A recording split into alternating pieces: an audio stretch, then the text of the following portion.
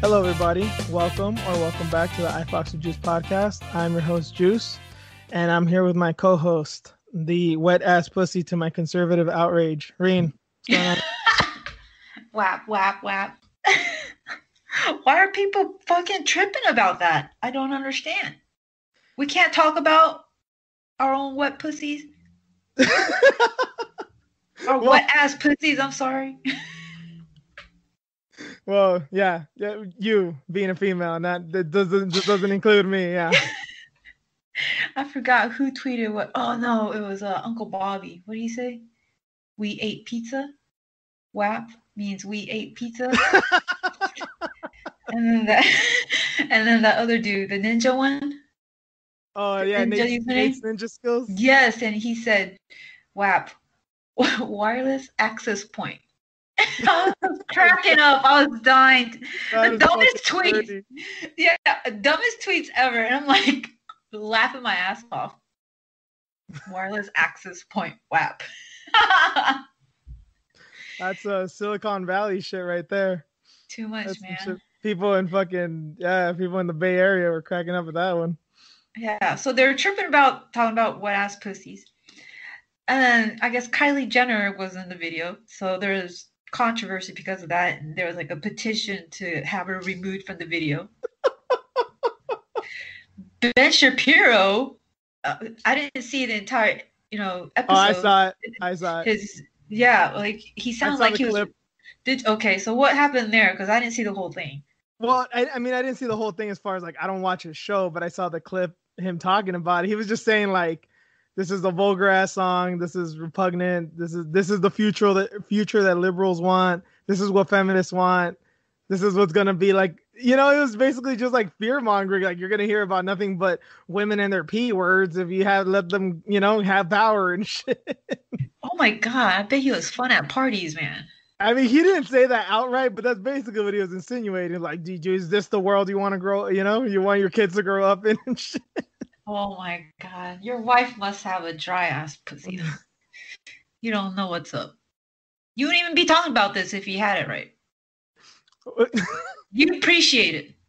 Well, on the Ben Shapiro front, this is a man who was very proud of the fact that he lost his virginity on his wedding night along with his wife. So, yeah, he's actually gone in public and said that, which is like, okay, dude, you could do that, but don't say that in public. This is the weirdest thing to me. That it's like a thing now to like, oh, don't make fun of virgins. I don't know. Maybe I'm too old school. Maybe it's just because that's the shit that was happening when I was in high school. But I never thought that really went out of fashion. Oh my god! So did he lose his virginity through his dick hole? Like the Chappelle skit? Yes. Probably. I wouldn't be surprised. He still had his clothes on. No. Oh. Wow. I'm in tears, bro. This is a crazy opening. Welcome, people. Again, always with the doom and gloom. So this is it was just funny that, look, I'm a guy too that I see something trending, especially if it's Cardi B or Nicki Minaj or any popular artist that I don't really listen to. Like, oh, she has a new song out, or there's a meme about, like, I don't care. I'll get to it eventually. I'm going to listen to it whether I want to or not. This is the first time in a very, very long time where I actually saw the video just because of what people were talking about. And this conservative outrage just drew me in. I'm like, how bad can it be? And then, seeing like the Kylie Jenner stuff and all that, I'm like, wait, she's in this? I'm like, wait, does that mean she's rapping or singing or what? And then I see the video and she's like in it for like 10 seconds. I'm like, wait, what did she do? She walked down a hall. She had more clothes on than Cardi B and Megan Thee Stallion. So what's the deal here? What? Because she's like the only white woman in here. What the fuck's the deal? Like, I don't get it. I don't get it either.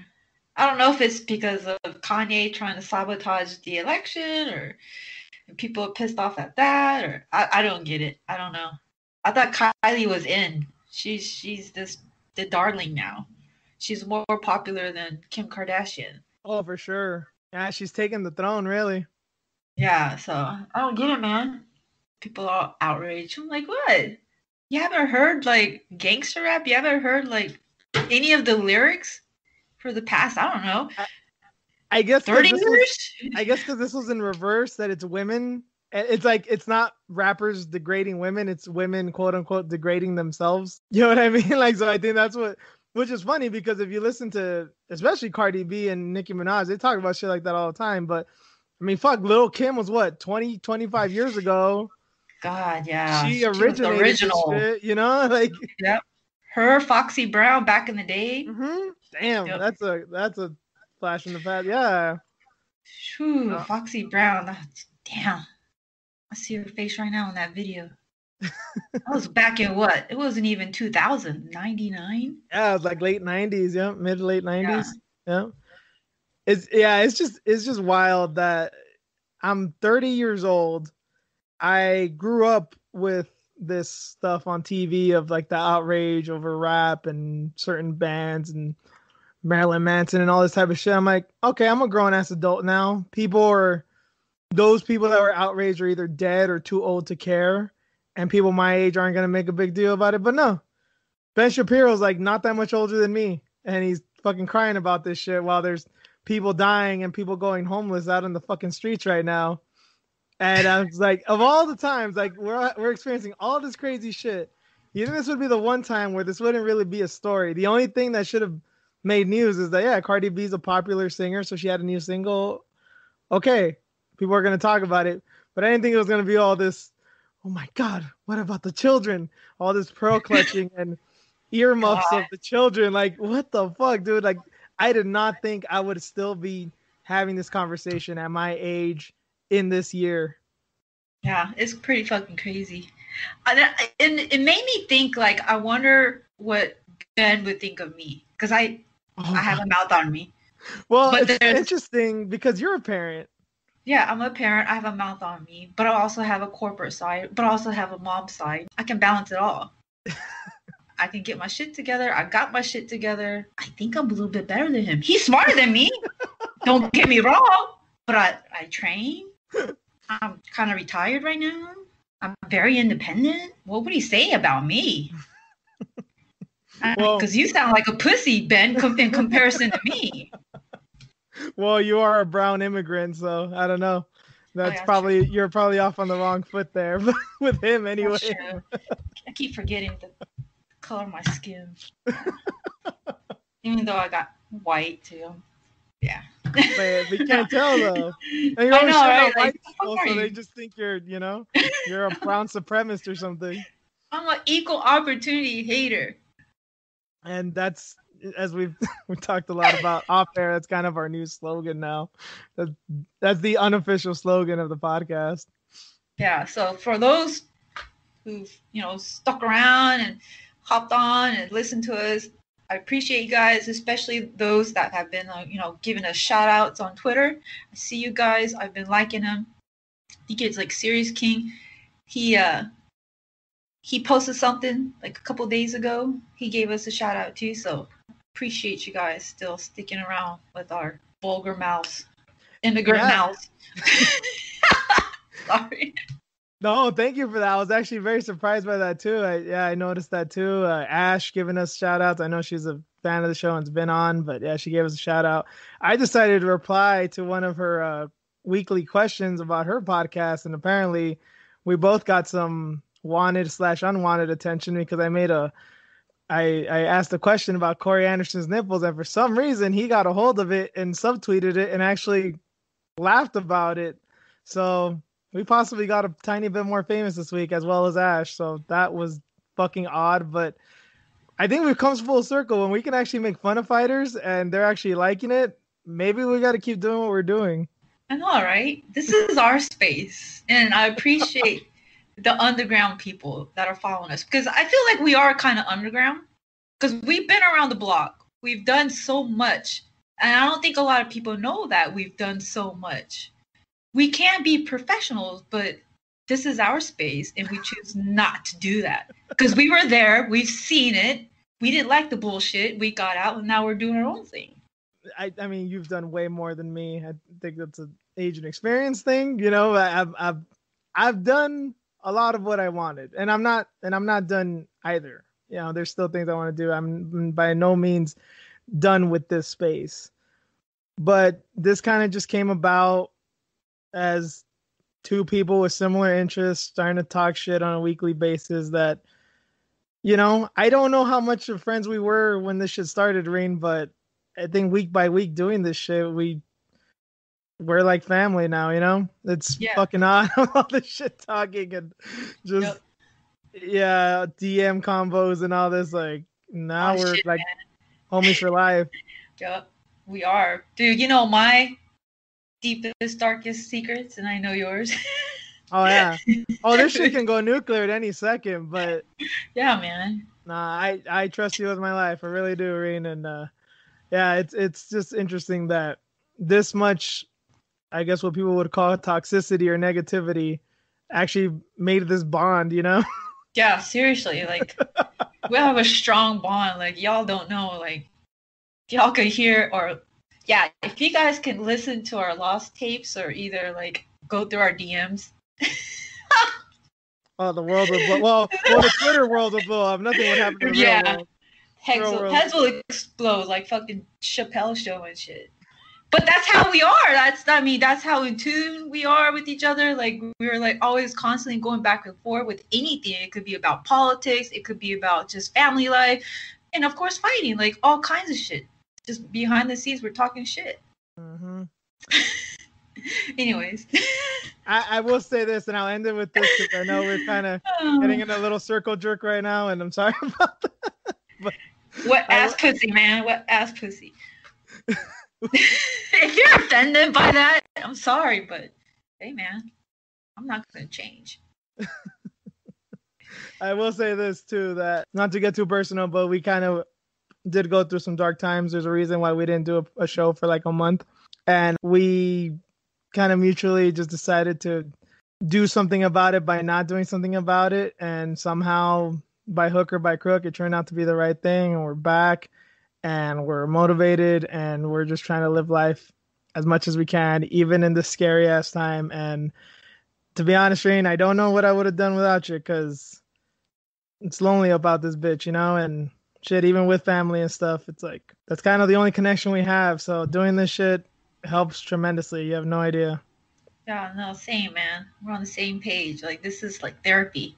So y'all are actually in our therapy sessions. You guys are all involved with this. So thank you very much. And it's way cheaper, and at least you guys get some entertainment out of it too. So it's a win-win, I guess. Well, at least I hope you enjoy it for the most part.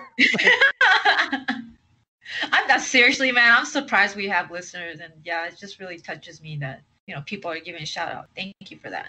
That's the way to go, and I think that's the way to end this intro. So let's go on about our business and talk MMA. This is what the people are here for. So let's just jump right into it, because we got a rewind, we got a preview, we got plenty of headlines, we got plenty of matchups. Interesting week in MMA, and we got our news story of the week. So let's just jump in with the rewind of the Las Vegas card. And first up, well, we got to make a mention. We didn't cover this on last week's show, but Beneil Dariush, man, there's been so many crazy knockouts this year. I want to call it knockout of the year, and most years it would be, but he failed to he didn't make weight, which really sucks because Dariush is a professional. I think this is the first for him.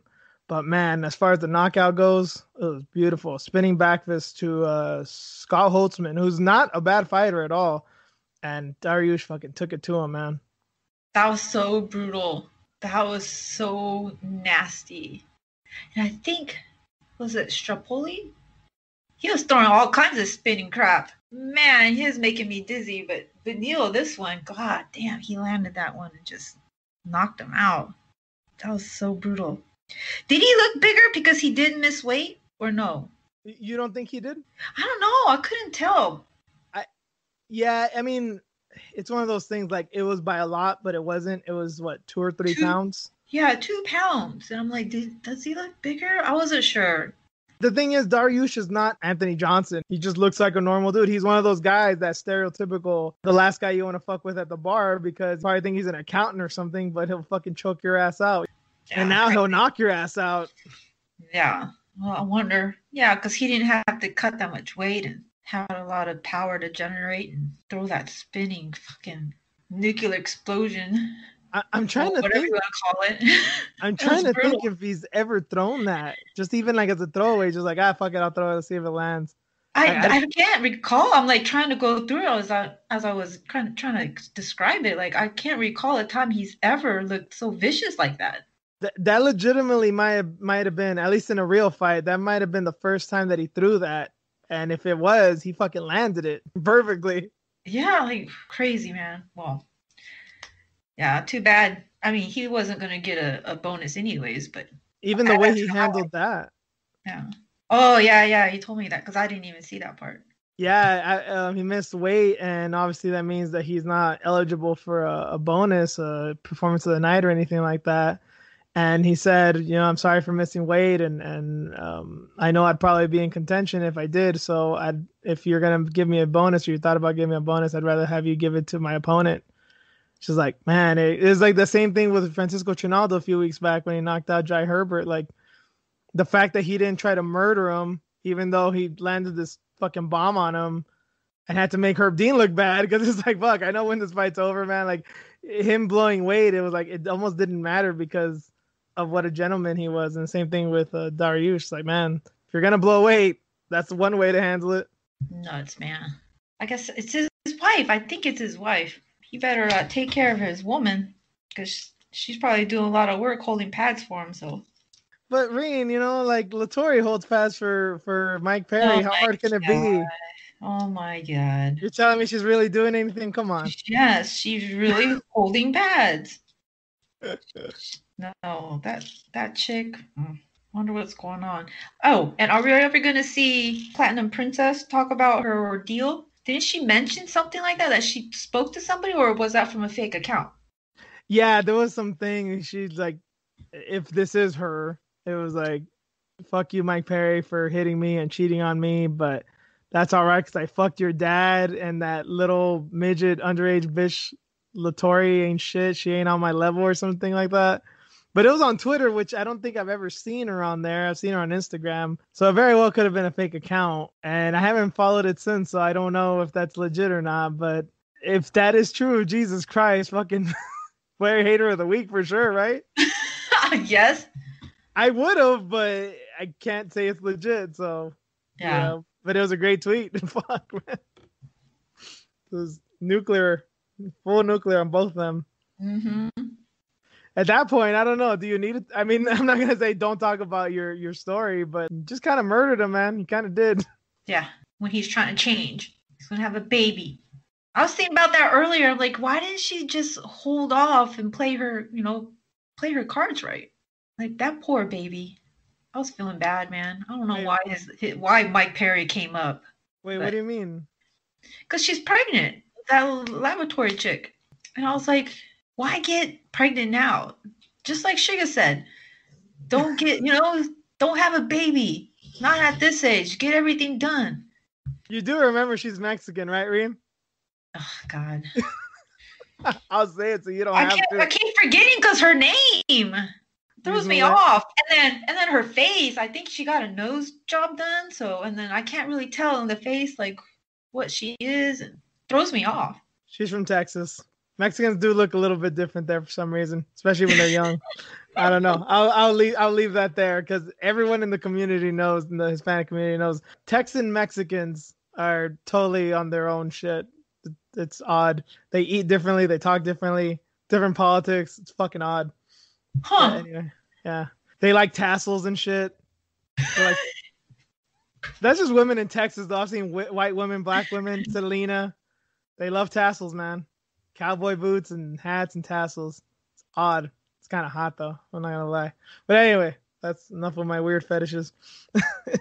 That was just talking about Dariush, a guy we didn't even cover last week. So let's get to the fights that we did cover. That was long. Yeah. It's going to be a long one, as you guys, big surprise, like you guys didn't already know. Nasrat Haqparast was Nasrat Haqparast and Alex Munoz was the first fight we covered. And man, did this dude put a fucking whooping on Munoz. I picked Munoz last week. You went for Haqparast, and boy, was I wrong. Yeah, man, because I thought it would be just way too soon for this kid. And he was just getting pieced up, and he was asking for it. He's like, come on. Like, yeah, I get it, dude. You're trying to be brave and try to act like it don't hurt, but you can see it in your face. Well, I think he did take this on late notice, right? Because, I mean, he never won. And well, he won the Contender Series fight, but Dana never picked him. He took a fight after that, like on the regional circuit and a few months ago, and now he's here. So quarantine and stuff, they try to get a lot of local fighters because obviously they're missing international fighters. Yeah. So it's one of those, rush deals, and look what happened. He's under Uriah, so he'll be fine. Yeah, I've never seen I thought Andre Fili was going to be that guy where he was going to be kind of a bust. Because, he would win one, lose one, win one, lose one. And I'm like, this is just going to be him. Like, he's just going to be like an action fighter, like a journeyman. And now he's looking pretty badass. It just took him longer than usual. They tend to be pretty decent fighters, even if they're not champions. So, yeah, I think you're right. I think he'll be good. But I don't know. The way that Haqparast fought, he looked like a man possessed. I'm like, I don't think anybody was beating him that night. I'm not trying to say this to excuse Munoz. Obviously, he was the better fighter, but he just looked like a different animal. And remember, he just got knocked out like 8 months ago. So maybe he's just been training like a demon. He looks so scary. Those shots sounded so bad. Yeah. Oh my God. And he just kept nailing him. It was amazing. No, and he didn't even kick at all. I think maybe one time he kicked him. But it was all hands, and he was just in his face. He didn't care. And, I mean, Haqparast is a pretty well-rounded fighter, but obviously we knew Munoz's strength was going to be his wrestling. I kind of feel that although Haqparast is well-rounded, that standing, that would kind of be his strong suit, and Munoz would neutralize it with his wrestling, with clinching and wrestling, and he just couldn't do shit, and he just made him look like an amateur, man. It was wild. So I guess with that, what do you think? I mean, Munoz is obviously going to stay around. I don't think they're going to cut him or not give him a second fight, but I don't know. You think this Haqparast getting back on the contender wagon, or you think he's going to fight a few more dudes in that just these random quarantine fights where you take whatever fight comes your way and hope for the best type thing? Yeah. Hope for the best. Just take whatever fight, especially right now. If he's on a high right now, definitely just take whatever fight you can. Like you said, he looked like he was a man possessed, so keep going, man. He didn't really take a lot of damage, but also it was a 3-round fight, so his body a bit taxing, I'm sure. So yeah, maybe a bit of a break right now, right? Yeah, a little bit, because he was on a long one, right? How long was he out for? Yeah, like 7 months. I think he got knocked out in January. But that was a pretty bad knockout. That's one of those you should take time off. So the quarantine may have been a blessing in disguise, because if it didn't happen, he probably would have fought in May or something. True that. Yeah. Automatic 6-month suspension anyways. Yeah, but the I don't know. It seems like they never listen to those. The fighters don't listen to those, and the commission's whatever, close enough. Yeah, they're always back in the gym. Well, in this case, I don't know if he got right back in the gym, because it was during that time where he would have been able to go back for a little bit, like conditioning and things like that, I think. Because that would have been a March time frame. And then I know he lives in Germany, but I don't know what his situation has been. You know what I mean? The travel wise, if he'd been staying in Germany this whole time, because I mean they got hit kind of hard too. Obviously not like the States, but I don't know where he trains here. Why do I think he trains with Hooft? I don't know. Is it Kings? It's not Kings, right? No, that's Kelvin. Oh, I know it's Kelvin, but I thought they worked out together every now and then, or no? I don't know. I forget who his gym was, but I know he's from Germany. He's an odd one because he's Afghani, but lives in Germany, but speaks pretty good English. So I don't know. I was like, okay, and then he looks like Kelvin Gastelum, so of course you can get him confused. But I don't really see it. Really? Not. I'm like, no, that's Kelvin. Kelvin got a bigger head.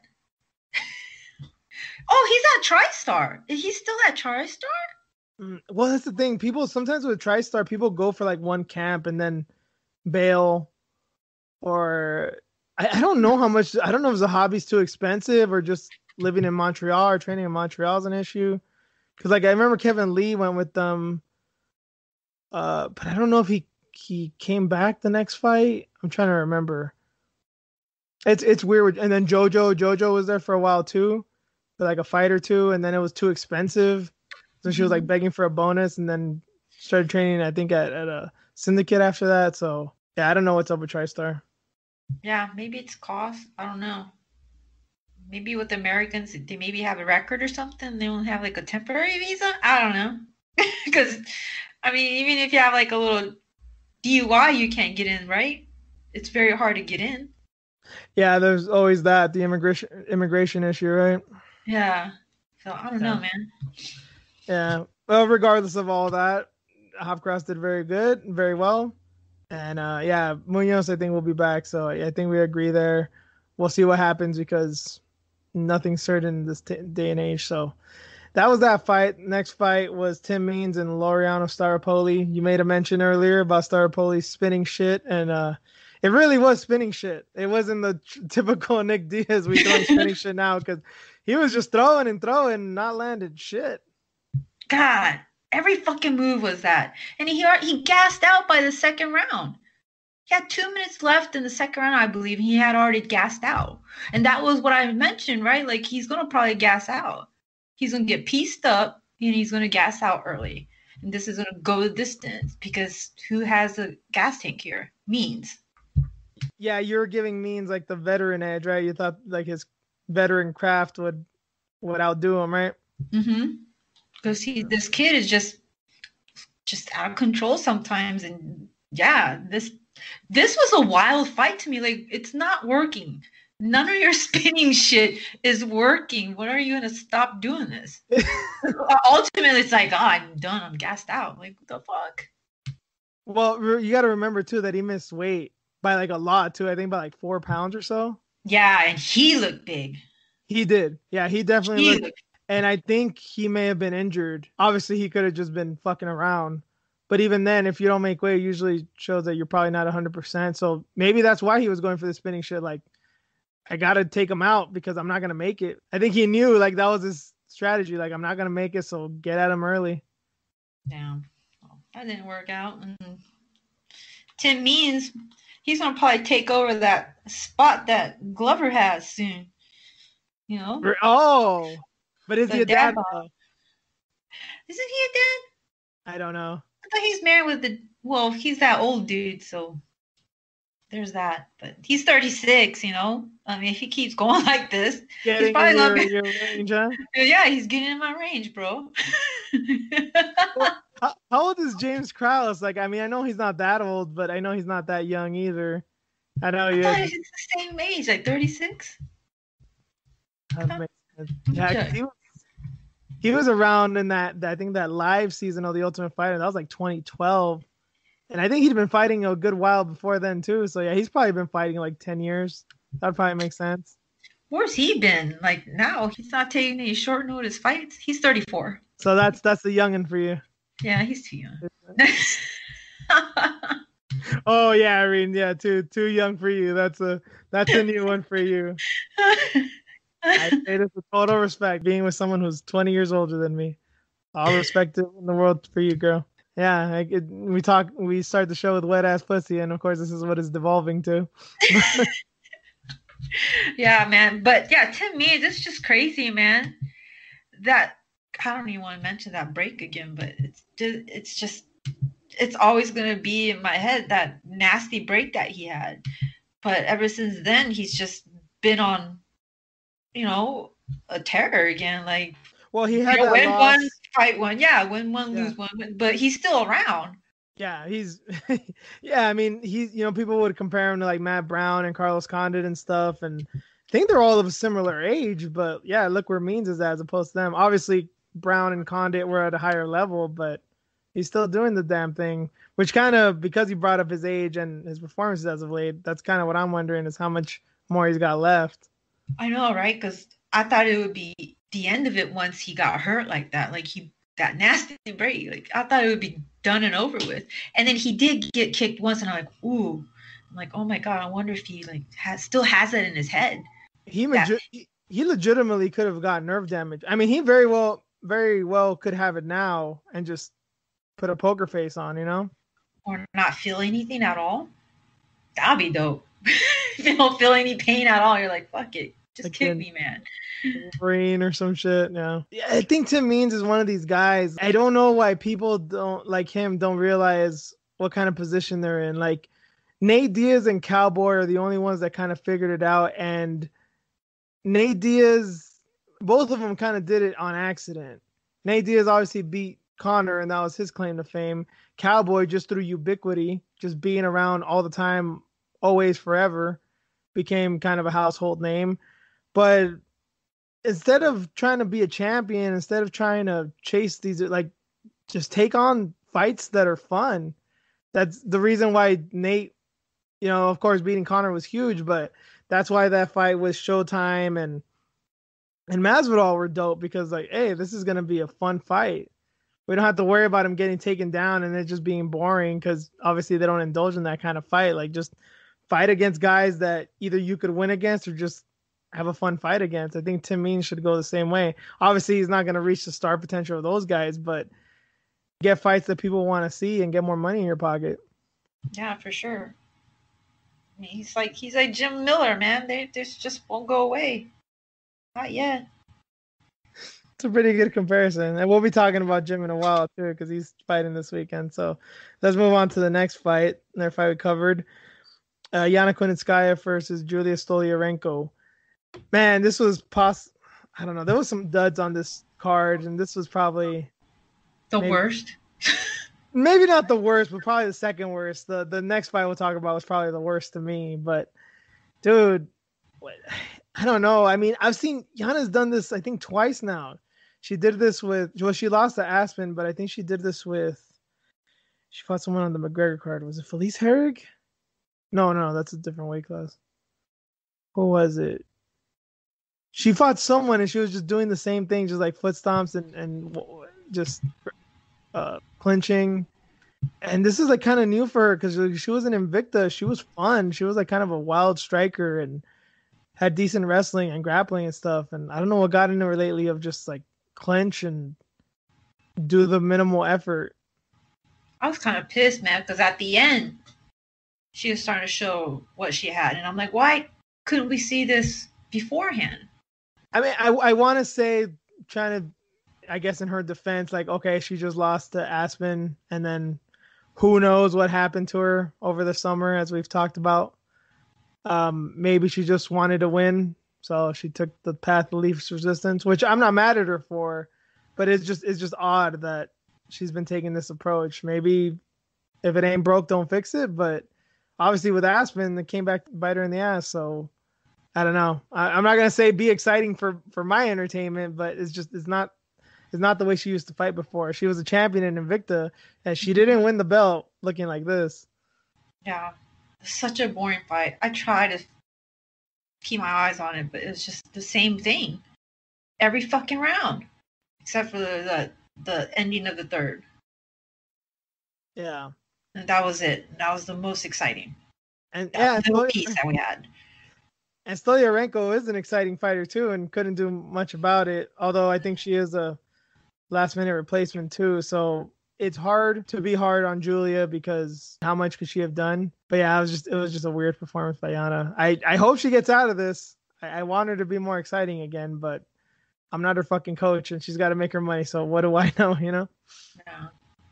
Yeah, she's just gonna be that girl that's just there.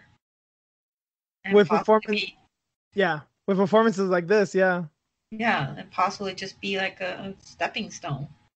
Because she was a former, she was a champion in a different promotion. Probably use that. And then also, she's dating, Santos, and they did mention that as well. So have you considered the fact that maybe Santos has made her this way? I don't know, man. I mean, they're training an awful lot, and he was in this, in her corner. So I don't know, man. You might have to have a talk with him.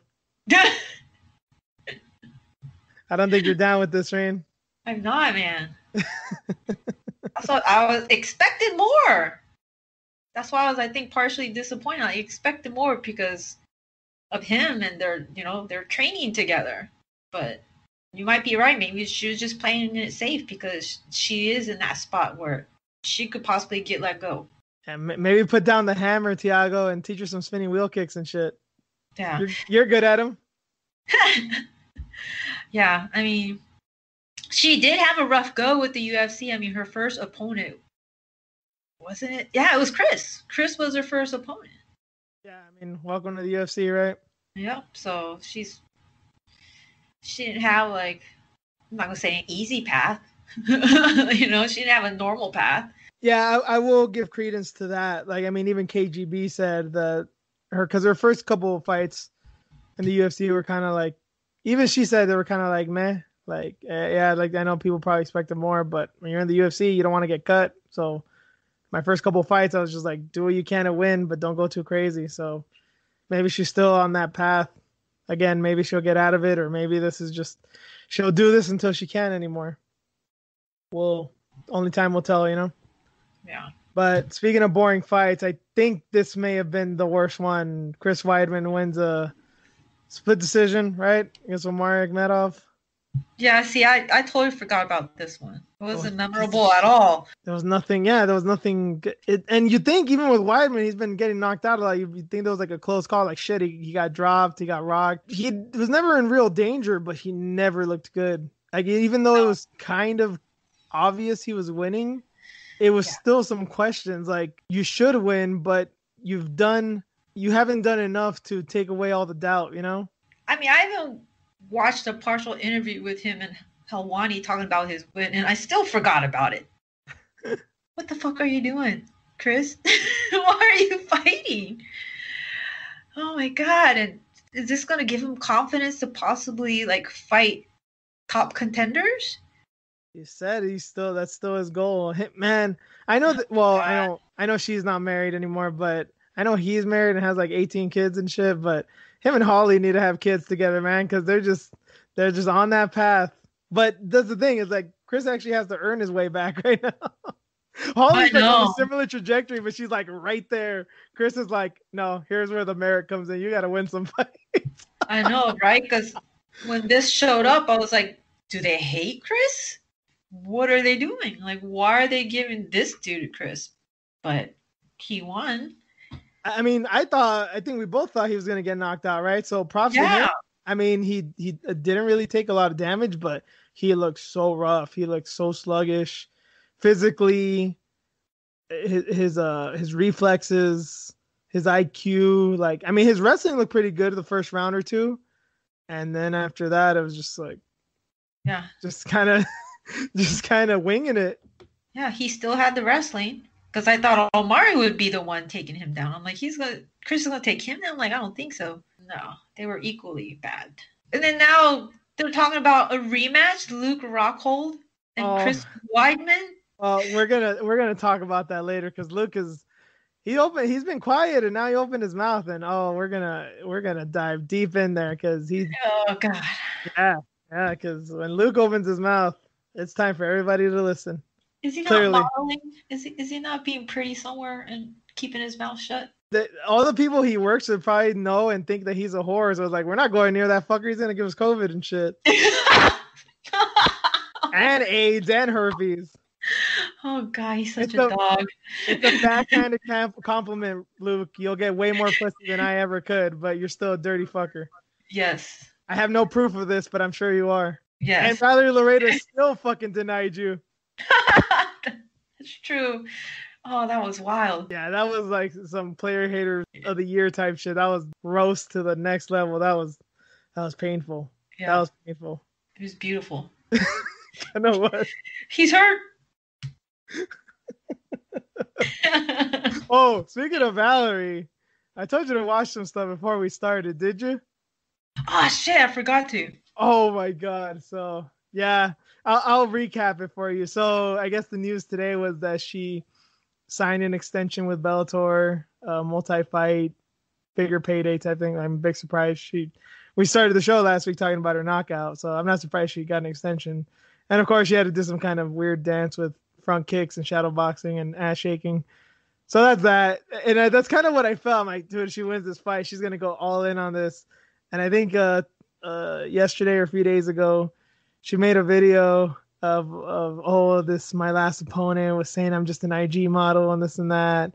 And this is what happened to her. And they showed the knockout and then showed her doing her little dance post KO. And then it's like, oh yeah, and I did it with my fake lashes on, like power to like power to the girly girls and fight, kick ass even with fake lashes. Damn. So who's she talking to? You apparently. The haters. Me? Yeah. She's talking to Macy, right? Oh, of course, her too. No, I'm good for her. Good for her. Oh, I'm glad. Okay. I'm glad she's not a Rachel. I'm glad she's not a Rachel. Even though they both fight with their lashes on? Yeah. And one can win fights, right? Yes. Exactly. She's fighting. She can do both. Get a girl that can do both. There it is. There you go. That's some fucking advice for you fellas. There you go. Listen to Reen. She actually has pretty good advice. I've grown as a human because of her, and I'm not at all exaggerating this. I'm proud of her for doing that. Good girl. Like before, I was hating on her, big time. She got dirty feet. Why she got chalk all over her? She looked dirty again. Why there's like pure stain on her chair when she's taking a picture with her dog? She nasty. All kinds of shit. She ain't on Rachel's level. You want to be a model? You need to talk to Rachel. We were talking all kinds of shit. Oh, you were. Okay, I was. Oh, you and I talk shit about Rachel. Yes, that's right. I talk shit about Loretta on my own. That's right, because you are a mark. Oh yeah. Yeah, and now I'm like, fuck, she's going all like this is gonna be a movement now. It's gonna be the fucking fake eyelash movement. Cortez. Rachel was the queen bee, but probably not anymore. Oh man, I hope she's getting a sponsor or something off of this now. She's talking about fake lashes, you got that knockout. So do your thing, girl. That is good marketing. I just don't want I just don't want to see you fucking making stupid ass dance videos when you're 36 years old, talking about dropping the beat when you listen to like a old ass 60s, 70s fucking song. Just don't be that, okay? Ooh, I did not expect Holly Holman hate in this segment, but Jesus Christ, you can work that shit in. She said when the beat drops. It's an old ass fucking song. The fuck are you talking about? You trying to like connect with the young kids? Your dancing's horrible too. Just stop. Leave Holly alone, Ranger. Where everyone's having it rough right now. Jesus Christ. That's for you, Ash. Yeah, I should have known that too. Oh my god. So moving on from that, the last fight that we covered, main event for last week's fight, Derek Lewis knocked the shit out of Alexei Oleinik in the second round. Flying knee, right hook combo, ground and pound. I guess we should have seen this coming. Did we both go Lewis? I'm trying to. I did. I did. I don't remember if I went for Oleinik or not. I think you did. This one I'm legitimately having a hard time remembering if I did or not. No, I honestly don't remember with this one. I remember with Hopcross and all that, but this one I don't remember because I saw him like he very easily could get submitted. And here's the thing about this, like this was the prime example of how shit heavyweight MMA is. Derek Lewis and Alexei Oleinik is not the best wrestler, even the best grappler. Obviously very dangerous, but not the best technically. Took him down with ease, held him down for a while, and Derek Lewis just powered his way out of that shit. Yep. Just powered his way out of that shit. And then just the fact, obviously Alexei Oleinik lost. He didn't submit him. He didn't look that great against Lewis. But the fact that he could get Ezekiel chokes on like 6'7" men. I mean, come on, dude. Like that's just heavyweight. Like, yeah, this old 40-something-year-old man with a fucked up ass hairline. Ezekiel jokes dudes 20 years younger than him, and then this fucking fat dude can just power his way out of shit and flying knee and head kick you. It's fucking wild, man. He ain't fat. He's big boned. Well, he's trying to get in shape, okay? I was gonna say, but he's trying to lose weight, so I don't think I'm offending him. I think he'll tell you himself that he's a little big. Yeah. Well, I figured he'll throw him around, and because especially the first round, he still has a tank. He's still there. So I figured he'd just like ragdoll him. There's no way he's gonna be able to get his neck. He tried it when they were up against the fence. He really did try it, but he couldn't get around that. That's the thing. Like, I know Derek Lewis isn't as susceptible to submissions as he was earlier in his career, but he still like the improvement is noticeable in the fact that he hasn't gotten submitted in a long time. But as far as when you see him on the mat, like nothing has changed. There's been no discernible difference. That we can't see. Yeah, like it's not like he's doing all the like shrimping out of shit and like doing these technical get-ups and using the fence to get up. Like, no, he's just like yeet and just powers his way out and gets back to his feet. Mm-hmm. And he's probably able to do that because he's taking better care of himself and not having all these sugar spikes and shit like that. He's eating healthier. That's a good yeah, that's probably a feeling better. Remember, he had those back problems too. That's the other crazy part, that he could do the shit that he does. He does very athletic shit, and he's got a fucked up back.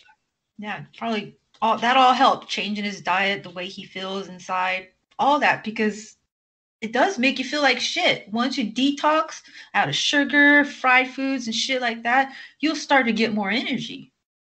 You don't have crashes and shit, so maybe that's something that, you know, he's taken advantage of now because he's eating healthier. Yeah, good observation there. So what does this mean? Where do they go from here? That's the other thing. I don't know. What does this all mean in the heavyweight division? Obviously, Lewis said he wants to lose some weight before he gets back. With Oleinik, it's like, what happens to him? Like, when's enough for Oleinik? I mean, he's still dangerous. Yeah, he is, but he's so much older. But who does Derek fight next now? He's been at the top. That's so wild. Again, only in heavyweight. Curtis Blades? Oh, fuck. Nah, yeah, he should just chill. Whatever comes his way, comes his way. Just, focus on the weight. If that's what you want to do. If that's actually what he wants to do. That's not Dana talking to him. That's not his well, maybe his coach is talking to him, but it seems like it's a personal decision. Like, if I'm gonna really kick ass, I gotta lose some weight. Yeah, because I mean, Francis. Well, they already had that dance. So who would he fight? Yeah, it would be probably Curtis Blades, I think. That's scary, dude. And shit, I would not be surprised if he knocks him out.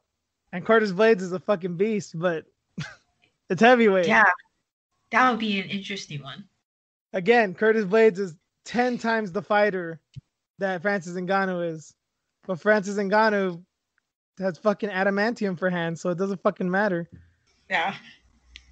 Good win, though. Yay. Yeah, never a bad thing when Derek Lewis wins. Although the post-fight interview wasn't what we probably expected. It says something about someone taking a shit, but that's as wild as it got. He didn't give a shout out to Trump or anything. Yeah, shit, maybe even he's jumping ship now, you know? It's like, fuck, too much now. Too much. But it is funny because he was fighting a Russian, so I'm surprised he didn't say USA up in this hole afterwards. I know, right? You ain't doing this for Trump. I guess, yeah. I know who you're voting for. Nah, we don't know, man. I don't know, although Texas is weird this year. Texas is going to be an interesting one come November. But anyway, we're going to talk about some other shit later. Don't you worry about that. But that does it for the rewind. So let's get into the preview of UFC 252.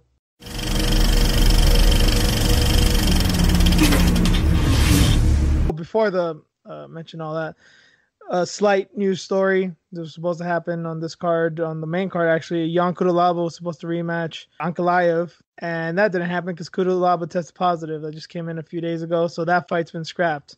So that is no longer in the main card, so they're proceeding with one less fight. But on the prelims, first fight I want to talk about, Livia Hinata Souza is going to fight Ashley Yoder. And man, this should be a fun fight because Livia Hinata Souza can strike, She's got power and she's down to strike, but she's a BJJ black belt, high level.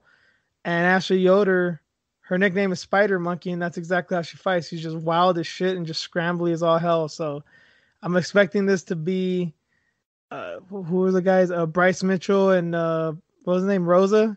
Charles Rosa from a few months back. I expect it to look something like that. Man, Susan had a rough go with Brianna, and you thought that it was too soon for Brianna. Yeah, but then Brianna fought Torres, and look how that turned out. Yeah. I mean, we were right and wrong. Yeah. And Ashley, she has fought in a while too, right? Yeah, she fought Randa Marcos last year, I think last October. I mean, yeah, it's been almost a year since she's fought. Damn, both of them. I keep forgetting how pretty Yoder is. I'm sorry. I was totally random. I was like looking at her picture. I'm like, oh, I told you that earlier. Like. Yeah. I'm like looking at her picture. I'm like, oh shit. People sleep totally forgot. Yeah, I totally forgot what you look like. It's been so long. I'm just gonna go with Souza because I'm not sure, man. A split decision with Ronda. I thought Ronda Marcos won that fight. Randa's like that. She wins fights that she should probably lose, and she loses fights that she should probably win. It's always like a split decision with her. Mm-hmm. I think she's had like 1 or 2 finishes in her UFC career. Everything else is decisions and very close ones. And it doesn't matter if it's Gadelia or fucking some new girl that just came in. Like, she fights up and down to the level of her opposition. It's odd. But I think I have to go with you too. I think I have to go with Souza only because as far as the credentials go, Souza should have her beat on the ground. I'm not counting out Yoder at all because she's so wild in the scrambles that she'll just make shit happen. I don't think she can submit her, but I think she can hang. And standing up, they're both a little rough, but Souza's got power and she's a little bit more game. So if Yoder comes in kind of wild, rushing in, she could probably clip her and maybe knock her out, but possibly drop her and then like choke her, you know? So I'll go with Souza on that one. We're both going Souza there. That was the prelims. Now going into the main card, the pay-per-view portion. Jim Miller is going to fight Vince Pichel. Interesting fight because they're both coming off wins to Roosevelt Roberts. Although Vince Pichel was the first man to beat Roosevelt Roberts last year, Jim Miller just beat him like a month ago via spectacular armbar. So interesting. Same opponent. Very stark contrast as far as when they last fought. And Miller just being this unofficial legend all of a sudden, and Vince Pichel is a guy who like everybody forgot about, but has always been a pretty dangerous fighter. I really like this fight. That's so interesting. Man, I think the last 2 times, I think I shit on Jim Miller. Did you? I think I did. I don't think so. I know the people that you constantly shit on, and I don't think Miller was ever one of them. Or didn't show any interest because I'm like, eh. Well, that I can believe. Yeah. Because I think I did pick Roberts to win that fight against him. I'm gonna go with Miller. I can't sleep on Miller. He's just like Means. They're not gonna go away. Hard to put away. Oh yeah. I mean, that's the comparison you made earlier. So yeah, good. Yep. Stick with him. Totally get that. And I don't know. Vince Pichel did look very impressive against Roosevelt Roberts. I mean, it wasn't just that. It was a surprise that he beat him. He beat him convincingly, which I didn't think was going to happen. Like, I would have been less shocked if he finished Roberts that early in his career instead of like clearly outpointing him. So I don't want to sleep on Pichel, but it also has been a while since he's fought.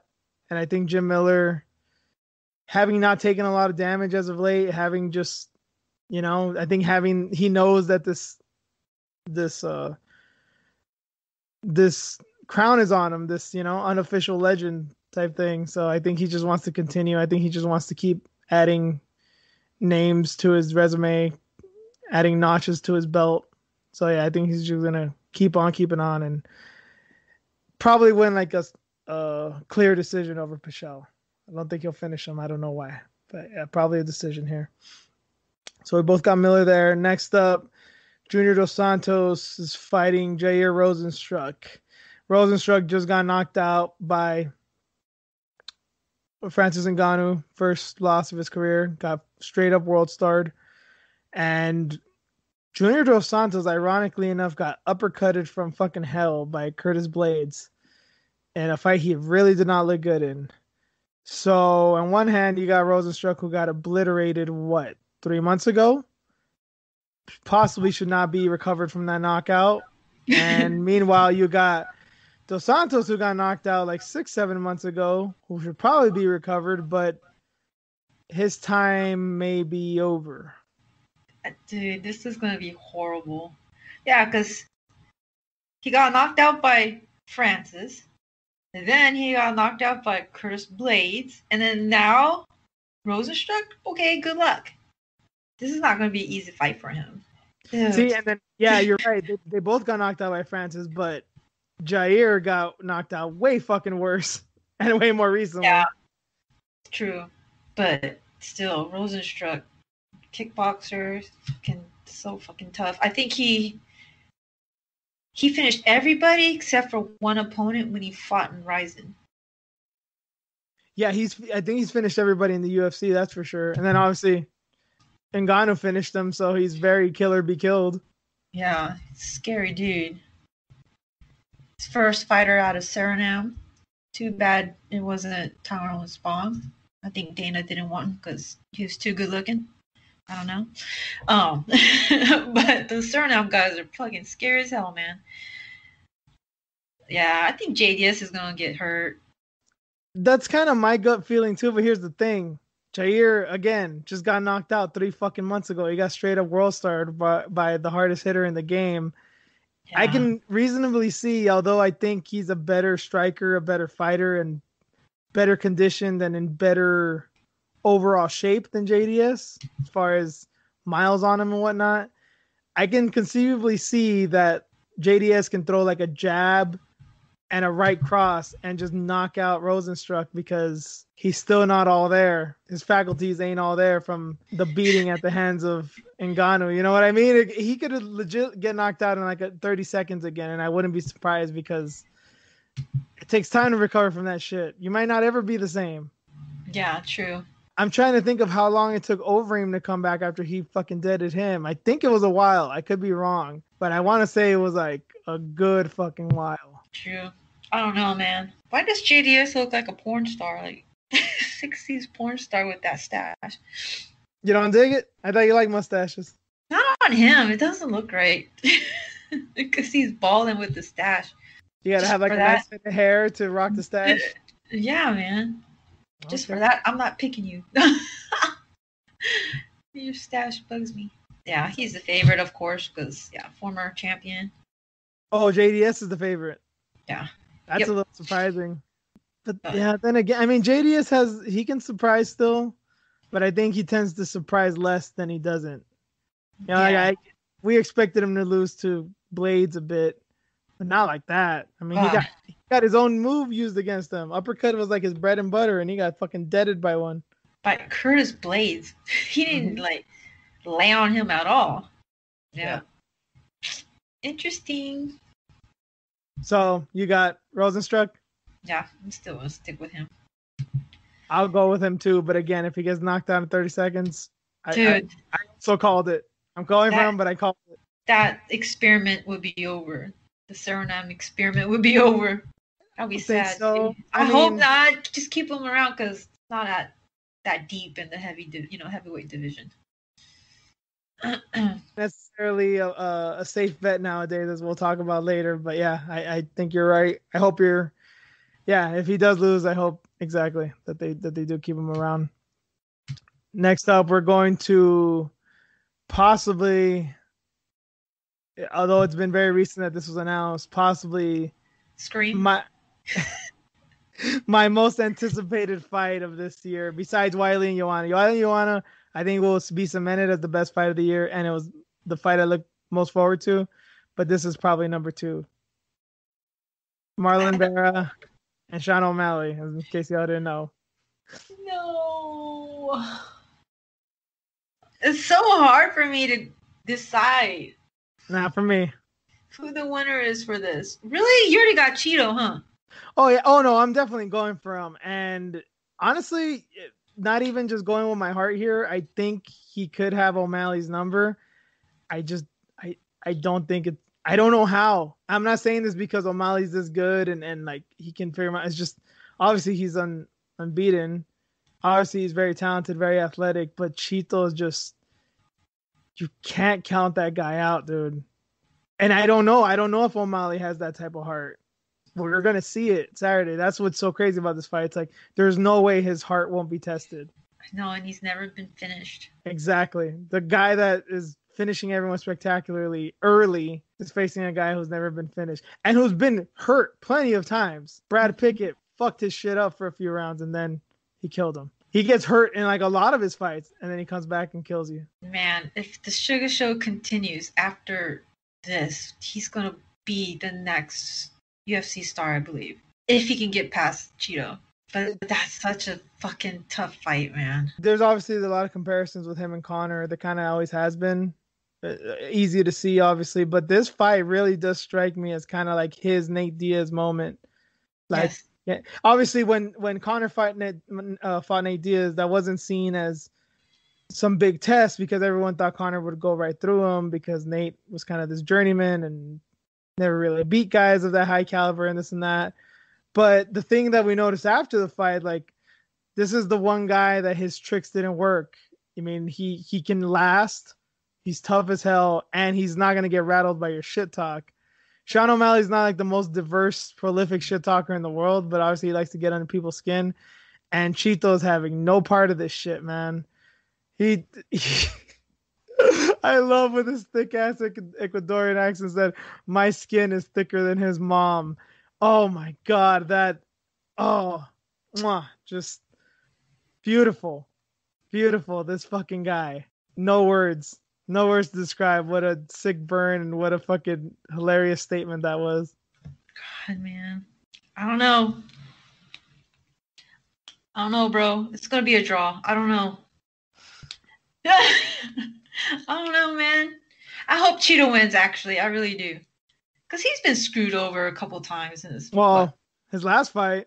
Yeah, like it just sucks that he had to get matched up with Sean O'Malley. Why? I don't like this fight for him. If you want to make him a star, why go with this one? This is a tough fight. Yeah. Sink or swim. And obviously, well, remember, O'Malley kind of called for this fight too. True, because he couldn't get that Cody fight. I'm going to go with Cheeto too. This might be too soon. I tweeted somebody else. We were talking about O'Malley and Cheeto, and he was kind of with me that O'Malley's very good, but don't sleep on Cheeto. You know, a lot of people are riding on O'Malley, but Cheeto's the real deal. And I said he reminds me of Nicky's character in Casino, Joe Pesci's character, Nicky. In one scene of that movie, Robert De Niro says, you know, if you beat Nicky with fists, he'll come back with a knife. If you beat him with a knife, he'll come with a gun. And if you bring a gun, you better make sure you kill him because he'll keep coming back until one of you is dead. And that's what Cheeto reminds me of. He's just a fucking maniac. He will never give up. He just doesn't have that in him. He has that killer in him, like legitimately, that legit killer in him that he will do anything and everything to win. Mm-hmm. And you know, he's one of those guys that I guarantee you goes in and like, you're never going to forget a fight against me because I'm going to fucking make you work for it. Yes. God, I love his fighting style. Dude, I'm so excited. This is the main event for me. Yeah. I didn't think I'd say that, especially with how much I've been hating Sean O'Malley in the recent past. You know, I stopped with Quinones. I stopped talking shit with Wineland. The Wineland KO made me a believer, but Cheeto's the wrong dog, man. Definitely. I think people are more talking about this fight. They're talking about this one rather than really the main event. Because we didn't really see a whole bunch of content, right? They didn't like do a lot of promotion for this. I mean, before you knew it, it's like, here you go. We're here, UFC 252. I'm like, what? And maybe because, you know, that's with COVID too, but like they weren't really tweeting a lot of content about it, posting a lot of things on IG. It felt weird. Like I forgot that this fight was here already. And it's supposed to be an important fight, but it doesn't feel like an important fight. Yeah. I think it is COVID. Again, promotion during quarantine is rough. It's a hard job to do because nothing's guaranteed. Way more than even regular fights during regular times.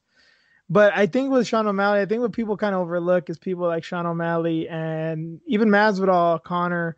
The reason that they become popular is obviously they're smart enough to realize that they're big, that they have some popularity behind them.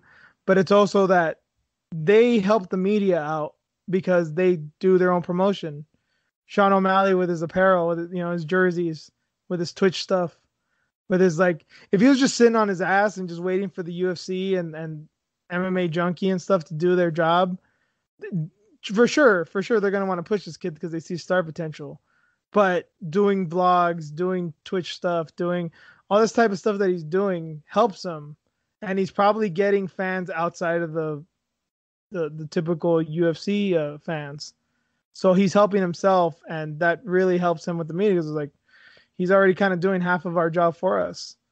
Connor was doing a lot of that stuff, the vlogs and all that, the Mac life, and I mean, shit, he got his own site. And then of course now with the whiskey, Jorge basically just copied Connor's footsteps with vlogs and liquor and stuff. So I think there's something to be said for that too. Like the real popular ones, they kind of pick up on this.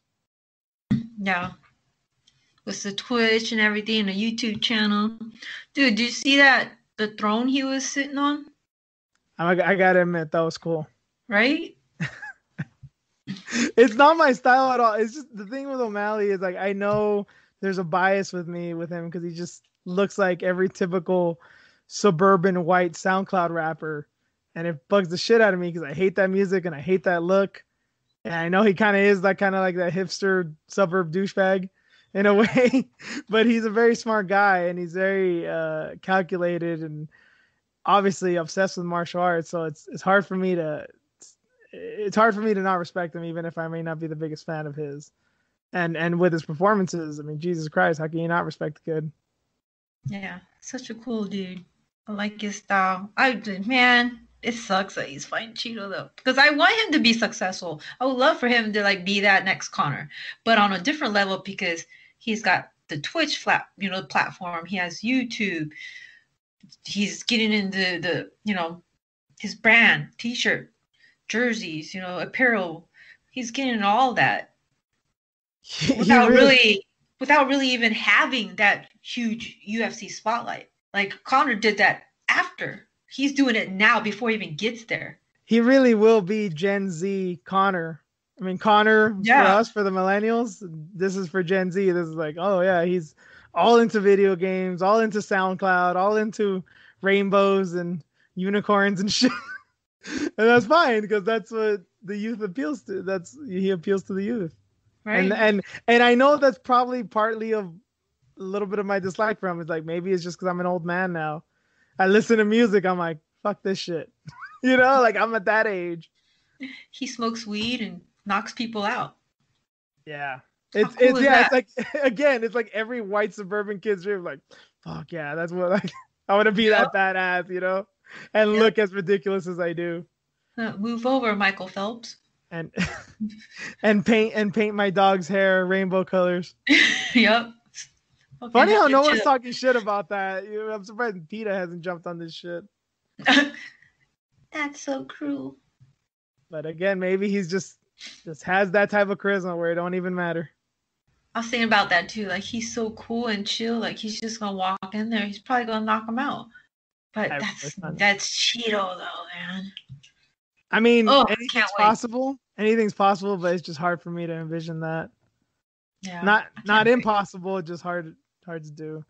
So either way, both going for Cheeto there. But I know you're not gonna be that sad if he loses. I will be. I'm not gonna pretend like I'm not mad at that one. I'm not gonna be mad. I'm not gonna pretend like I'm not gonna be mad if O'Malley wins, but doesn't mean I won't be impressed, especially if he does it spectacularly. So, co-main event, can't wait. Right there with you.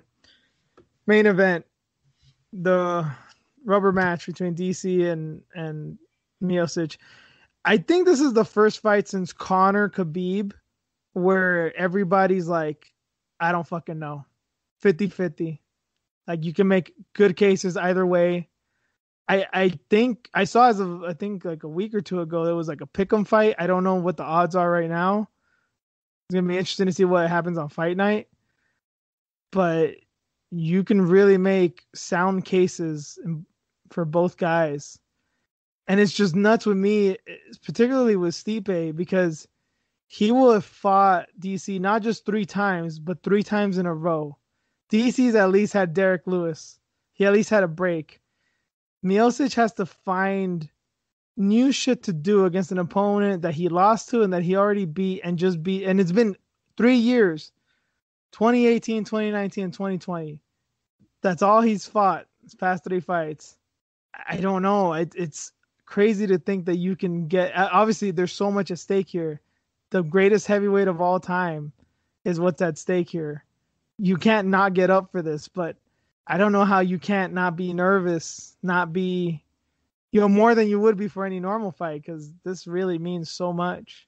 And with Cormier, last fight ever, according to him, and again for him, best heavyweight of all time on the line. Yeah, I don't know what's gonna happen with this. I feel like I want to see DC win so he can just ride this out and retire on top, but I don't think that's gonna happen. That's the other thing. DC has a habit of having kind of, I don't want to say this because it sounds like he ain't shit, but he kind of, like John Jones, he kind of choked in the big fights. Now, obviously, he had the big fight against Miocic and won. But if he loses this fight, that kind of might show that it's a bit of a fluke. But then again, I don't know. I mean, he beat Josh Barnett early on in his career when nobody really thought he had a chance. He won the Grand Prix, the Strikeforce Grand Prix. Even with the Miocic loss, his only losses are really like John Jones. Because if he wins this one, that loss won't even matter. But the John Jones losses will remain. And if he loses, obviously, his losses will be Miocic and John Jones. Like, he'd only lost to 2 men in his life. But fuck, man. I mean, I was thinking, too, that it would be an advantage for DC because it's a smaller cage and he could try to take him down because of that. But I was thinking, like, but with Stipe, it doesn't take much either. Like, he has footwork for a big man. And he can cut tight angles. Remember Verdum? Yes, exactly. He didn't need a 30-foot cage. He could have done that shit like in the phone booth. Exactly. And fucking going backwards. That footwork. Go ahead and try that in that short cage. Like, you might get hurt. That's the thing, too. That type of footwork, like, speed can go, athleticism can go, but that's just technical footwork. Like, that's not going to go unless he, like, really, he has, like, a bad knee or something, or he fucked up his foot. Unless he's, like, injured, that's not going to go anywhere, most likely. He's still that. And then the way he took him out in the last fight was just fundamental boxing, body shots, jabs, stick and move. He didn't force anything, and then it just came to him, and he just fucked him up. Yeah, it's either way, like, yeah, it's hard. It's going to be a hard one, man. I don't know if it's going to end well for DC. And I hate saying that. I was thinking about it earlier, too. Like, man, I think I'm going to be heartbroken if this man loses. Because I'm going to be so sad for him. Because we've seen him cry.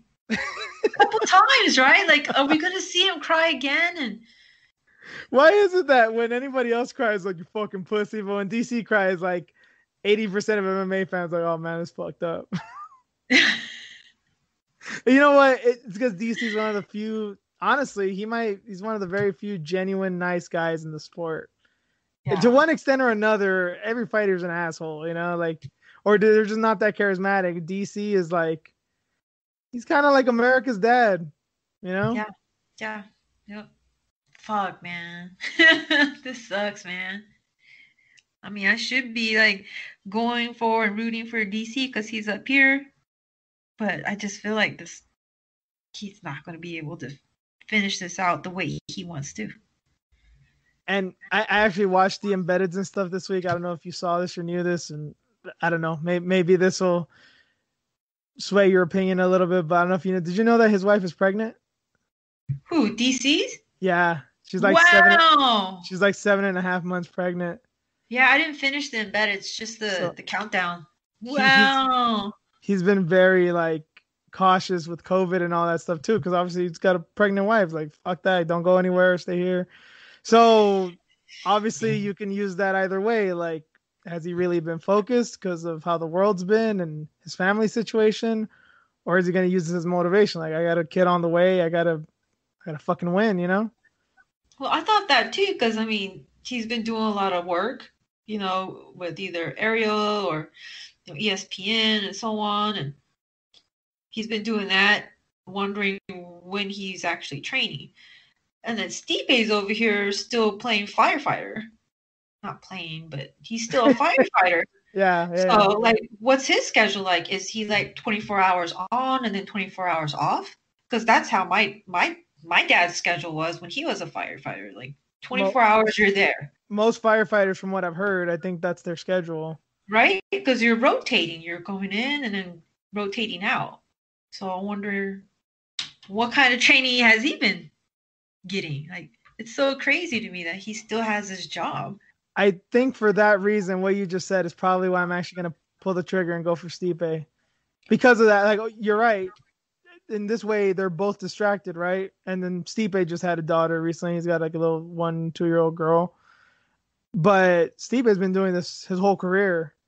DC's been commentating for 2 years, 3 years, maybe. I think so, yeah.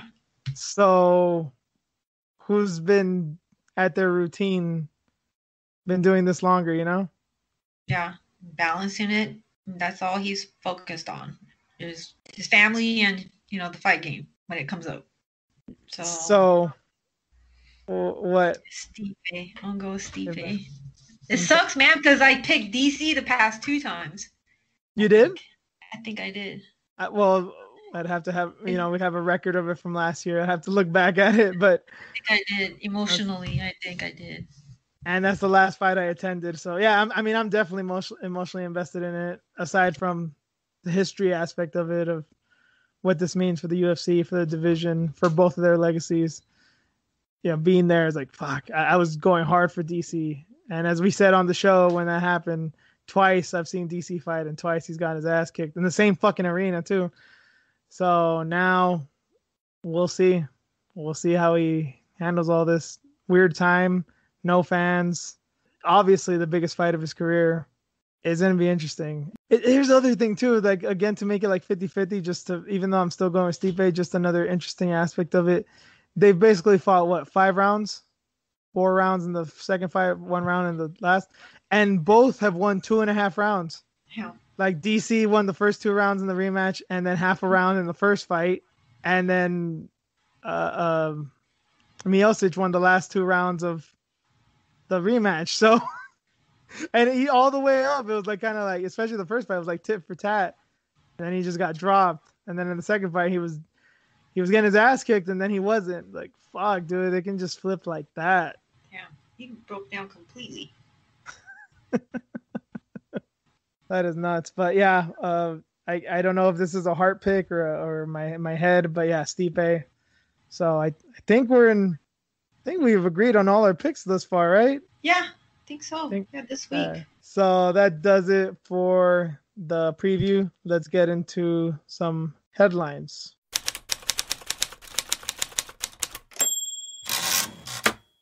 Paige VanZant, it is official. She is assigned with Bareknuckle Fighting Championship.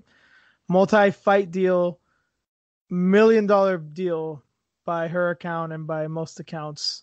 I mean, nobody saw this coming. Even though we talked about it a few weeks ago, it was a rumor, or like that would be crazy, and it'd probably be like a one-off just to make a quick buck, but apparently not. I wonder. I keep on seeing people like, oh, she's for sure gonna be the champ. I mean, good for her. She's gonna get like easy fights, but unless something dramatic has changed, I think Christine Ferreira is still in bare knuckle, and I think she's in her weight class. So I think people just are unaware of her. They're not aware of her whatsoever. And yes, she's still with the promotion. So I think she called her out too. Like on. Did she? I think I saw something like a little pic on Instagram or something like that. I could be wrong. Nice. I dig it.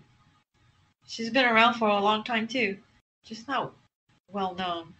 Good for her, I guess. I mean, they didn't say anything about how much they offered her. Well, you know, multi-fight $1 million deal. Yeah, I wonder what else she's getting because it seems like she's going to be the face now. So I wonder what else because damn girl, like you're going to be fighting Bareknuckle a couple of times. It's not just the one. I was like, you're going a couple times, and far away, you know, from your husband. Thought they wanted to travel and be close together, but damn, they must have really offered her a huge contract. I don't know too about her husband. I mean, I don't even know who she trains with anymore. But is her husband a striker? I don't know much about him because, man, I mean, you got to get some real good boxing coaches in there. I mean, I know you don't have to be super technical, but I don't think people have figured out Bareknuckle enough thus far. But you got to be smart about this shit if you really want to win. You can't just. I mean, yeah, of course they like to throw down a lot because they're MMA fighters who aren't really technical, but you can still break your hands a lot, man. You can still get cut up, go to the body, you know, like stick and move. It'd be easier. That's what they used to do back in the day when boxing didn't have gloves 100 years ago and shit. Yeah. And I think, was it Feldman? Yeah. I think he said something like, you know, Paige has hands, you know, she's knocked out people before. And I'm like, when did she knock somebody out with her hands? Like, I remember her knocking out Beck. With a head kick. Yeah, Rowdy Beck with a head kick, but I'm like, what are you talking about? I'm like, all right, you're just trying to talk up your girl? She ain't gonna be using her legs, man. Yeah, and that's the thing. I mean, she was, a dancer? She's very athletic. So it makes sense that she could land some nice kicks. But yeah, hands, you got to be coordinated for that shit. Like, really coordinated. Yeah. I might even pay for this one when it comes up. Depending on who dude, if she fights Freya, yeah, I'll pay. I'll fucking pay for that for sure. That's gonna be brutal, and yes. People are gonna be like, she's gonna whoop this chick. Like, really? Okay. It'll be a tough fight. Yeah. Well, good for her, man. She get a lot of money. Well, that's kind of what I wanted to ask too. Is like, okay, obviously monetarily, this makes sense. Mm-hmm. There's money coming down, obviously a big deal. Good for her, as you said, but economically, like, does this make sense? Like, business wise, does this make sense? Because if she loses, that might be it for her, because you can't make it in MMA, you can't make it in bare knuckle. What's left for you? Right. I don't think you're gonna go with real boxing, right? Or kickboxing, God forbid. And this promotion, basically, they need her. They're not known. She's more known doing her own thing on her own on social media. So yeah, if she does lose, then now what? Yeah, she's the one with the leverage here.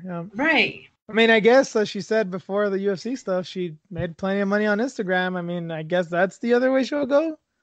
Yeah, awesome. Definitely. See how long that lasts? Things are going wild now, but anyway, yeah, good for Paige. I guess we can leave that there. Another thing we kind of made a reference to earlier on. So there's been a lot of cuts recently. Evan Dunham, who's been with the promotion forever, I think he'd even left and come back, or retired and came back. Dunham's been cut. Tai Tuivasa's been cut. That was a bit of a surprise. Max Roshkov has been cut, who took a fight months ago. I don't remember when it was. He was the guy that basically quit on his stool. If you don't remember, he was the one that kept on saying, like, I'm done. Yeah. And his coach just kept pushing him out there. He got cut. I guess I'm not that surprised by that one. But one I am surprised about, one I'm kind of furious about. You fucking did, Arena. You happy now? I didn't do it. They listen to you. She's the one that didn't perform. Yeah, I know. Dana listens to me sometimes. But yeah, oh yeah. All of a sudden, take your business seriously, Dana, and he starts yelling at his employees, and yeah, they have to cut fucking Betch Correia. Betch Correia never got a fair shake, man. They gave her one title shot. She should have been like Holly. She should have got like 10 of them. Bullshit. That's so funny. It isn't fair. You're right. It isn't fair because Holly's still with the promotion. So you're absolutely fucking right. We should be all of us should be outraged. We should all sign petitions to get Holly out of the UFC too, because this is bullshit. I'll get Holly out of the UFC if it means Betch comes back. Other than that, no. Damn it. Just kick them both out. How female empowering of Urine. I told you that's the way I empower chicks, man. I empower everybody like that. Get your shit together. Or get out. Clearly, you've empowered Loretta. See? She's listening to me too. No, but I mean, are you surprised about Betch? Are you surprised? Honestly, only highlight she has is fighting Ronda's buddies and getting knocked out by Ronda. Honestly, I am a little surprised because kind of what you say, and I know this is like totally different level, but okay, maybe that's not a good example. I'll retract that. But I think that Ronda connection really went deep. I really think, I know that's what I think a lot of people think, like, well, she was on that highlight reel with Holly, with Ronda. People just kind of know her as that goofy chick who kind of gets fucked up. But she had fun fights, and her record really wasn't that bad. I find it funny that people think that she is like this like losing record, and she's like, she won more than she lost, and she was pretty entertaining fights. It seemed like the UFC liked her a little bit. I mean, they weren't giving her like the star treatment or nothing, but I never got the feeling that they were trying to cut her, and she's never like on a big losing streak. So yeah, it was a little bit of a surprise, just because I thought they kind of had not a soft spot, but they kind of had, they didn't hate her or anything, but times are tough. And I'm kind of surprised there hasn't been more cuts in the recent past, but it should make sense, I guess, that there's been all these cuts because Dana just signed 5 new fighters with his contender series this week. Well, maybe it's other factors too then, because she's not a draw. She's not known, right? Maybe they looked at other factors too, like social media, things like that. You think they're like actually doing these deep dives right now? I think so. Or maybe they have to. Endeavor's telling them like, all right, you got to think about other stuff other than records. Yeah, I think so. It's a new era, man. Business is changing right now. And I think that they probably needed to fill some kind of a quota too. Brazilian bantamweight fighter, like how many do they have? Ketlin and the champ, right? Yeah. Of course, there's more than that, but just off the top of their head, they need some kind of presence down there in Brazil. It's a huge market, so with this like contender series coming up, maybe they'll sign more fighters from that region. Who knows? Yeah, they signed a girl this week, very young girl, 20-year-old, out of Wales, but I think she was at flyweight or possibly strawweight. So it's not like she's replacing her.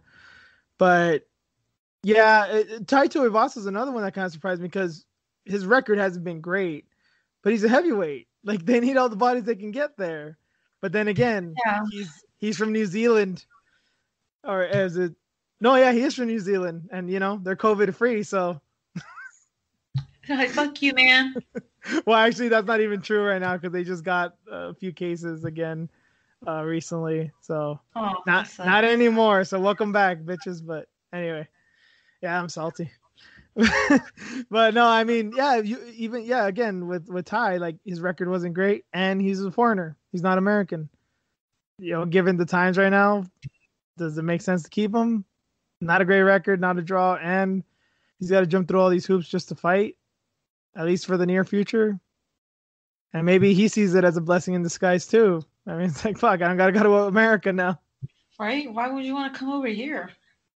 They'll probably re-sign him again once, Yeah, he can probably, if they kind of ease up on some stuff, they could probably have some fights in New Zealand if they've taken it this seriously and they just want, all right, we'll open shit up again. Open up local promotions, and yeah, you could probably get 2 or 3 wins and come back in a year or so. Mm-hmm. He's still kind of young from what I remember. Yeah. And they love the fighters from New Zealand. So yeah, once everything is settled down, he'll probably be back.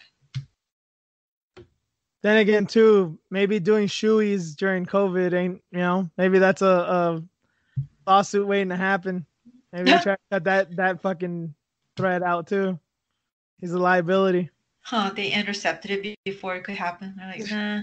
Some dude in a hazmat too, like, no, the fuck out of here. Huh, we already had Bobby Green like spit water. Yeah, that was not cool. That was not cool. I like Bobby Green, but he fucked up. That was not right, man. That could have been an act of terrorism, Green, and I'm not even joking about that. I'm like, oh my god, that's horrible. You better start going around right now and saying how much you love Trump, because you better party your ass.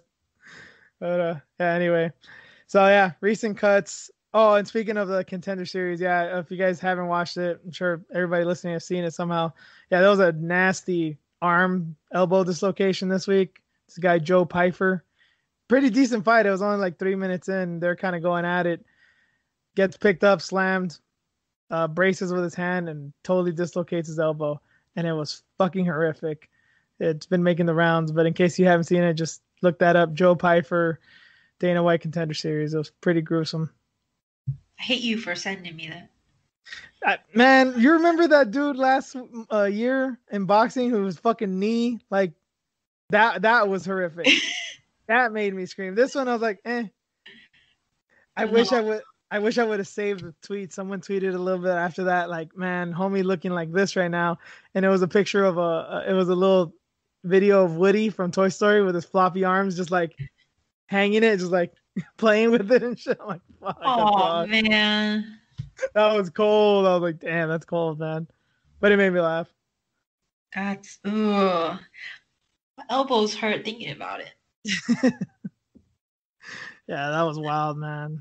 He's a big dude too. The other guy was like kind of like not scrawny, but definitely not physically intimidating. This dude was built like a tank, and he just picked his ass up and slammed him, and that was it. And he got a contract. I was like, nah, this was not gonna get a contract. It wasn't definitive enough because they were barely getting at it. But Dana gave him a contract too. So weird times, out with the old and with the new, right? Yeah, that's wild. Dana got laid or something. I bet that's that vacation. Yeah. Oh, we'll leave that there to not get into further legal trouble later on the line, because I'm sure those lawsuits are coming when we finally hit it big. But, God damn it! They're gonna try to cancel us. Yeah. Oh no, we've already said it. We've already said enough to get us canceled. But I can always go back and try to delete some of this shit. We'll be doing like the CIA and shit, like a burn bag hearing. You get all these files, just delete, shift, delete. I was thinking, man, like if we ever rebrand, are we gonna get rid of everything we ever said? We might have to, depending on what time and age we get. Fuck, man. Getting rid of Aunt Jemima and fucking try to get rid of Trader Joe's. And come on, man. We're living in a new age. And it's not even the people. It's the fucking corporations doing all this shit. So, fuck, if we ever sell out, we're going to have to. Damn, dude. It's way of the world. Nothing we can do about it. Maybe we should start erasing shit right now. Just kidding. Talk about it after the show. Oh, that's so funny. Yeah.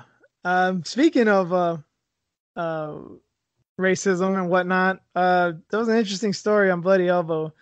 Julia Budd was going to be fighting Jessie Meal, I believe that's how you pronounce her name, in a few weeks. She, I guess, had recently, she lost her belt to Cyborg earlier this year, and hadn't seen her since. But she's going to come back in a few weeks, and she thanks attending recent Black Lives Matter rallies for her. Like, she feels rejuvenated and she feels inspired, and she wants to kick ass right now. And in case you guys don't know, Julia Budd is married to a black man and has a black stepson. So it would make sense that this would be an issue near and dear to her heart. She had some quotes on there and talking about something very interesting, because, she is Canadian, and it's kind of opened my eyes a little bit. Like, we have all this, as Americans, we have this stereotype. Canadians are all nice and friendly and nothing really happens over there because they don't got guns over there and shit. But there's a lot of unjustified murders via cop on minorities over there. And she said, like, I'm tired of being just slightly better than America. I guess that's the thing that's said in Canada. Like, oh, at least we're not America. But there's still a lot of killings of black and indigenous people. So I was like, damn, she's actually standing up. Dude, I had no idea it was bad up there either. I mean, there were some videos coming when all the protests started. I've seen videos of like indigenous people getting beat up by cops and stuff. But I was like, well, maybe this has just been happening recently. Like, we're Americans, so we don't talk about other countries. We don't even look into it. But it was crazy to see that. Like, it isn't just us. It doesn't make me feel any better about it. It's like, this really might be maybe not a worldwide problem, but maybe a North American problem. Yeah, I guess there was like 2,000 people that showed up for the protest. So that's amazing that she was able to, organize this. And have so many people out supporting her and her family. And yeah, I heard the statement by her husband too. I don't know if he's Canadian. I'm not sure about, but he was making statements about he's scared that his son, basically scared anytime he walks out of the house because he doesn't know if he'll make it back, which is fucking heartbreaking to hear. But given all the shit that we've learned and seen the past few months, past few years, past few weeks, can't really blame him, Yep, exactly. Just never know. So sad, man. Yeah. I mean, we praised Leslie Smith a few weeks back for being at Oakland and fighting with the people and shit, and just making her like her life's cause right now. But it's different when it's your family's lives on the line, Right, husband and son. Yeah. Damn, Julia. So when is she coming back to fight again? I want to say it's next week. I think it's August 22nd. Oh wow. Okay. Yeah. I could get that wrong, but I'm pretty sure that's right. August 22nd, fighting Jesse Meal, who just came into the promotion like a year ago. Decent fighter. Not a lot of featherweights out there, but Bellator scoops them all up. So yeah, we'll see. Should be an interesting fight. And I don't really like watching Julia Budd fight because she's kind of boring, but I'll definitely root for her in this one. Her story touched me. Right. In other news, your boy Yoel Romero pulled out of his fight with Uriah Hall, undisclosed injury. No replacement announced as of yet either. I don't understand that. Why? Maybe Izzy's kicks really did hurt him, and now he's just feeling them. That shit's funny. Long-term damage. He's not young anymore. That shit is funny. People were saying that on Reddit because they were like trying to figure out what happened. Wouldn't it be weird if he had like a pulled calf or like a fucked up knee or something? You know what I mean? Like, yeah, people are like joking around and saying like, yeah, it was a bloodbath. That fight with Izzy, he didn't recover. They're like talking all kinds of shit. I'm surprised he could still walk in after those leg kicks. You never know. Yeah, who knows, man? He's over here like swinging this big ass hammer with this fucking fucked up neck. He's still training like a madman, so maybe he did get hurt. His fucked up neck. Yeah, he's has like previous injuries because wrestling and shit. Mm-hmm. That sometimes bothers him. Like you can kind of tell the way he walks and tries to like turn around and stuff. Oh, I mean, given his age and his career in wrestling, I'm not surprised. But I never heard him actually say anything about it. I think he talked about it. I forgot what interview it was, but yeah, like he's had injuries before, so maybe they're all catching up because of his age. He's not getting whatever substance he needs from Cuba right now because of COVID. I don't know. Hey, Cuban doctors are amazing. Right? Like, I don't Yeah. know what they do with them guys, but they're a bunch of monsters, man. Even down to the baseball players. Oh, I'm talking shit again. Well, they literally don't feed them. I mean, I don't know if you remember his talks on Joe Rogan that you literally eat better the better you do training in the Olympics and in athletics and shit. Ironic how communist countries use capitalism to motivate their athletes, but anyway. Yeah. Plus, he like did that backflip too. Remember before the Izzy fight? Shit, it could have been that too. Yeah, yeah, Yeah. you're right. Maybe he pulled something, and then now he's feeling it. I don't know, man. Again, long-term damage.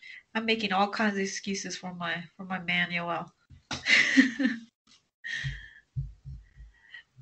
We'll thought it see. would have been a bad fight for Hall, anyways. But Yeah, I mean, obviously, bullshit aside, if Yoel pulls out, there's got to be something pretty serious.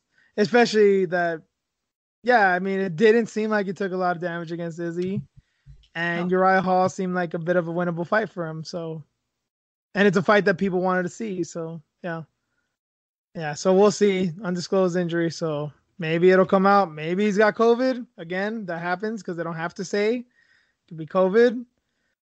Um, we'll see. We'll see. Hopefully he's good. Hopefully it's nothing too serious. In other news, I guess since we're talking about middleweights, we could talk about another guy. We was talking earlier about him. Luke Rockhold has come back into the spotlight. He was talking shit about Chris Weidman because obviously Chris Weidman won his last fight and didn't look that good, and he didn't mince words. He said he looked pathetic. He said he wasn't impressed at all.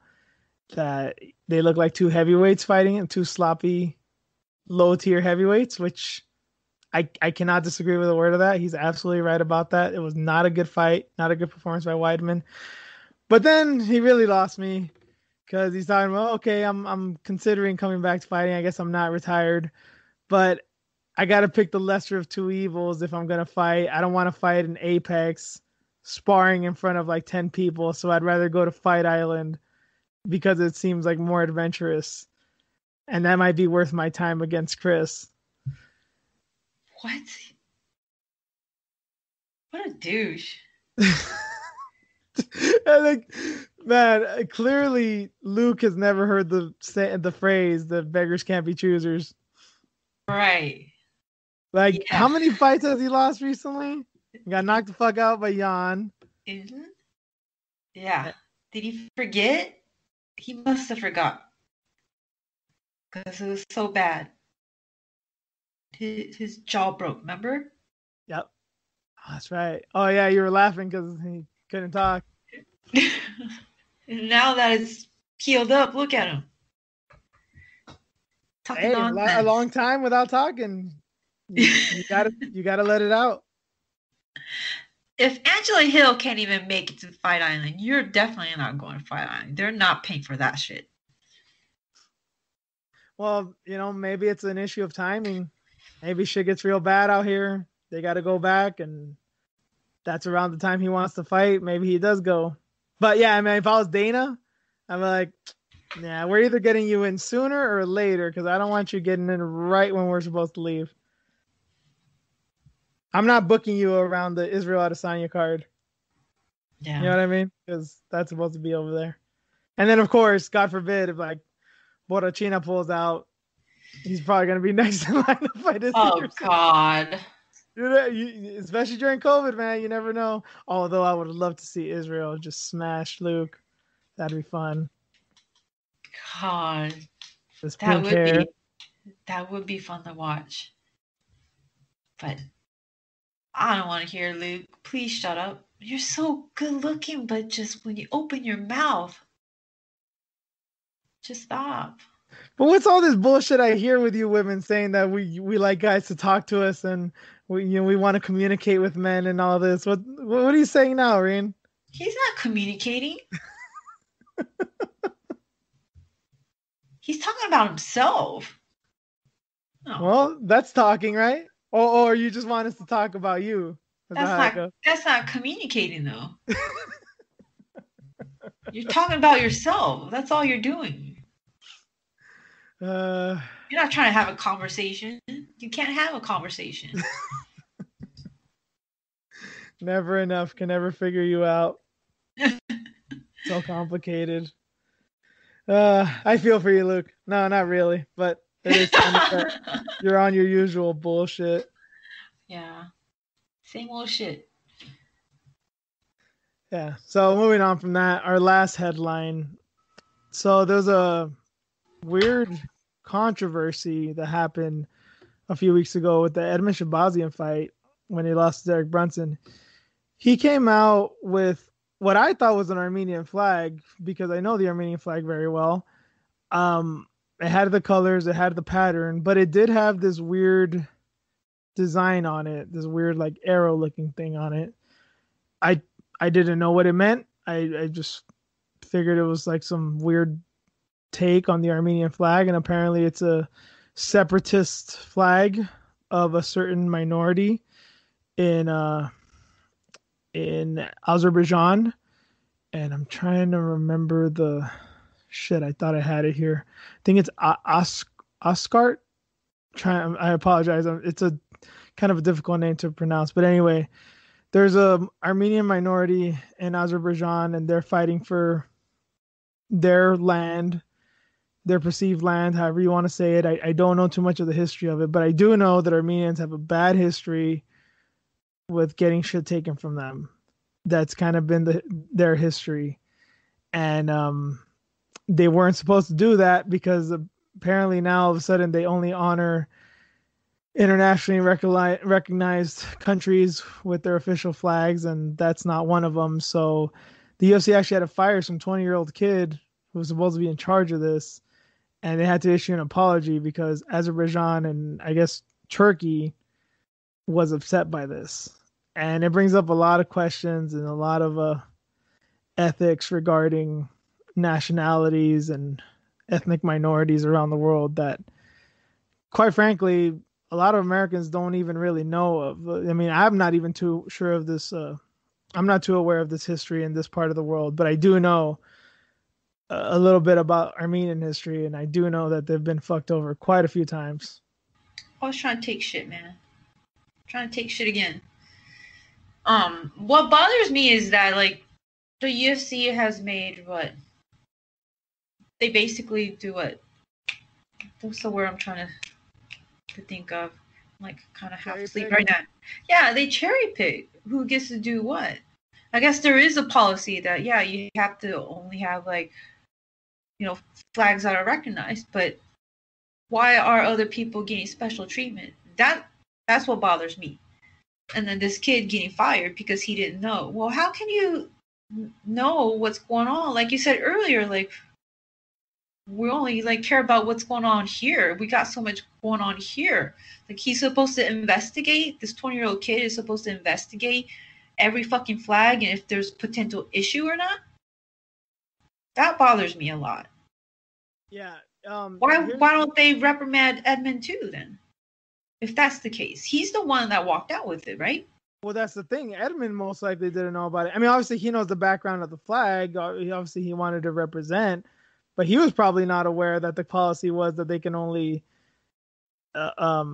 rep internationally recognized countries. It's like, well, that's a part of the world. That's part of my country technically, so I'll rep that. But yeah, he probably wasn't even aware of it. But here's the thing, just for a little background of people who may not know. I say this as someone who's known plenty of Armenians. I don't know many like personally to know like the deep history, but I do know this. How we talked a few weeks ago about Cubans being Republican because of their background in Cuba. There's a strong anti-Obama sentiment a few years ago when Obama was our president by the Armenian community because it's been over 100 years since the Armenian genocide, and no president has ever recognized it. Obama either, and he was the guy that everyone was looking to as like he's the humanitarian. He's the guy that he wants to help the oppressed people and this and that. And like every other president before him and since then, he has kowtowed to Turkey because they're one of our few allies in that country. Turkey's the one responsible for those atrocities. Armenians will never forgive the Turkish people, from what I've seen, just like Jews will not forgive Germans. It's on that type of level for what they did. And to this day, no Western country, I don't think it's just the U.S., no Western country has recognized the Armenian genocide. They will call it an atrocity. They will not call it a genocide. No, yeah. And I think, I'm not going to say a lot of us, but I think some people are aware of it because the Kardashians, which is sad. No, you know what? That sounds bad, but it's something. It is better than something. Nobody knowing. Yeah, I know it is something, but it's like, I just hate the fact that, again, it's for ratings and shit. They went all the way over there. They visited, like, I guess they visited their family too, because they just happened to be there. So yeah, people know about Armenia because of them, but they don't know what really happened. I know, I'm trying not to talk about my family history too, because the background is Armenia. Yes. That's how my grandfather got here. My great grandfather got here. Great grandfather got here. Yes, I'm sure. I don't think we've ever talked about that too much, but yeah, you are a part of me. I know you bring it up sometimes with Kaylin Shirkagian. You're down with her because she's Armenian. But but it's not just Armenia too, Reen. I mean, you're Okinawan. You do not call yourself Japanese, and that's for a reason. Yep. Gosh, try to take shit from us too, and use us as a stepping stone. Had my family and my peoples almost killed off. So yeah. I mean, there is an Okinawan flag, right? Whether it's yes. So in this case, you're an immigrant, so I guess America's not exactly your nationality. It's not your nationality. So if you're a UFC fighter, I guess what, Japan? That's what you'd have to rep? I wouldn't. Hell no. I know you wouldn't. Not that flag. But you can't rep Okinawa or Armenia. Well, Armenia you could, but obviously. Here's the other thing about Armenia that's kind of wild for you guys, just to give a little background with this too. I wasn't aware of this till very recently. Apparently, it's very hard to find a native Armenian. There's plenty of Armenians around where I live in Southern California, especially here in Glendale, but nobody really comes from Armenia from what I've heard. It's not like they're live in Armenia and they came to America. They probably lived in Armenia as kids, then they had to flee to Lebanon or Russia or some neighboring country, and then from there, Syria, and then from there, they came to America. They almost always know some type of other language, even if it's poorly, because they had to live elsewhere. So they're immigrants before they're even immigrants here. Like, they kind of are a people without a land because they've been in so many conflicts. So many of them are don't know their homeland that well. It's pretty fucking sad, man. It's the history of the Armenian people is just crazy. Like, I know they're not a big minority here in the States, but if you know something about them, they've had a very fucked up and interesting history. I don't understand the whole denial of it. Politics. There's lost people. Then again, we're not recognizing Palestine in this either. I mean, Luke Thomas made a tweet earlier today, and some guy, I have no idea who this person was, but talking mad shit of how dare you acknowledge these animals, that they're not even a real people, and we're going to take their land over too. I have no idea where this person was from. I don't know if he was Israeli or I don't know what he was, but the dehumanizing language about acknowledging the Palestinian people is like, fuck. And that's, again, Palestine's probably the best example. It is not an internationally known country, but it's been there way before us. It had a history way before 1940, 45, 48, whenever the Israel thing took down. And probably couldn't rep that either. Or unless Dana's just in a good mood and says, fuck it, you can. It's fucked up, man. People's background is their background. I don't know how you can pick and choose that. I don't get it either. And just, have some, what is it? So it wasn't a prime minister. Who was it? Did somebody from the consulate write a Yes. letter to Dana and like complain?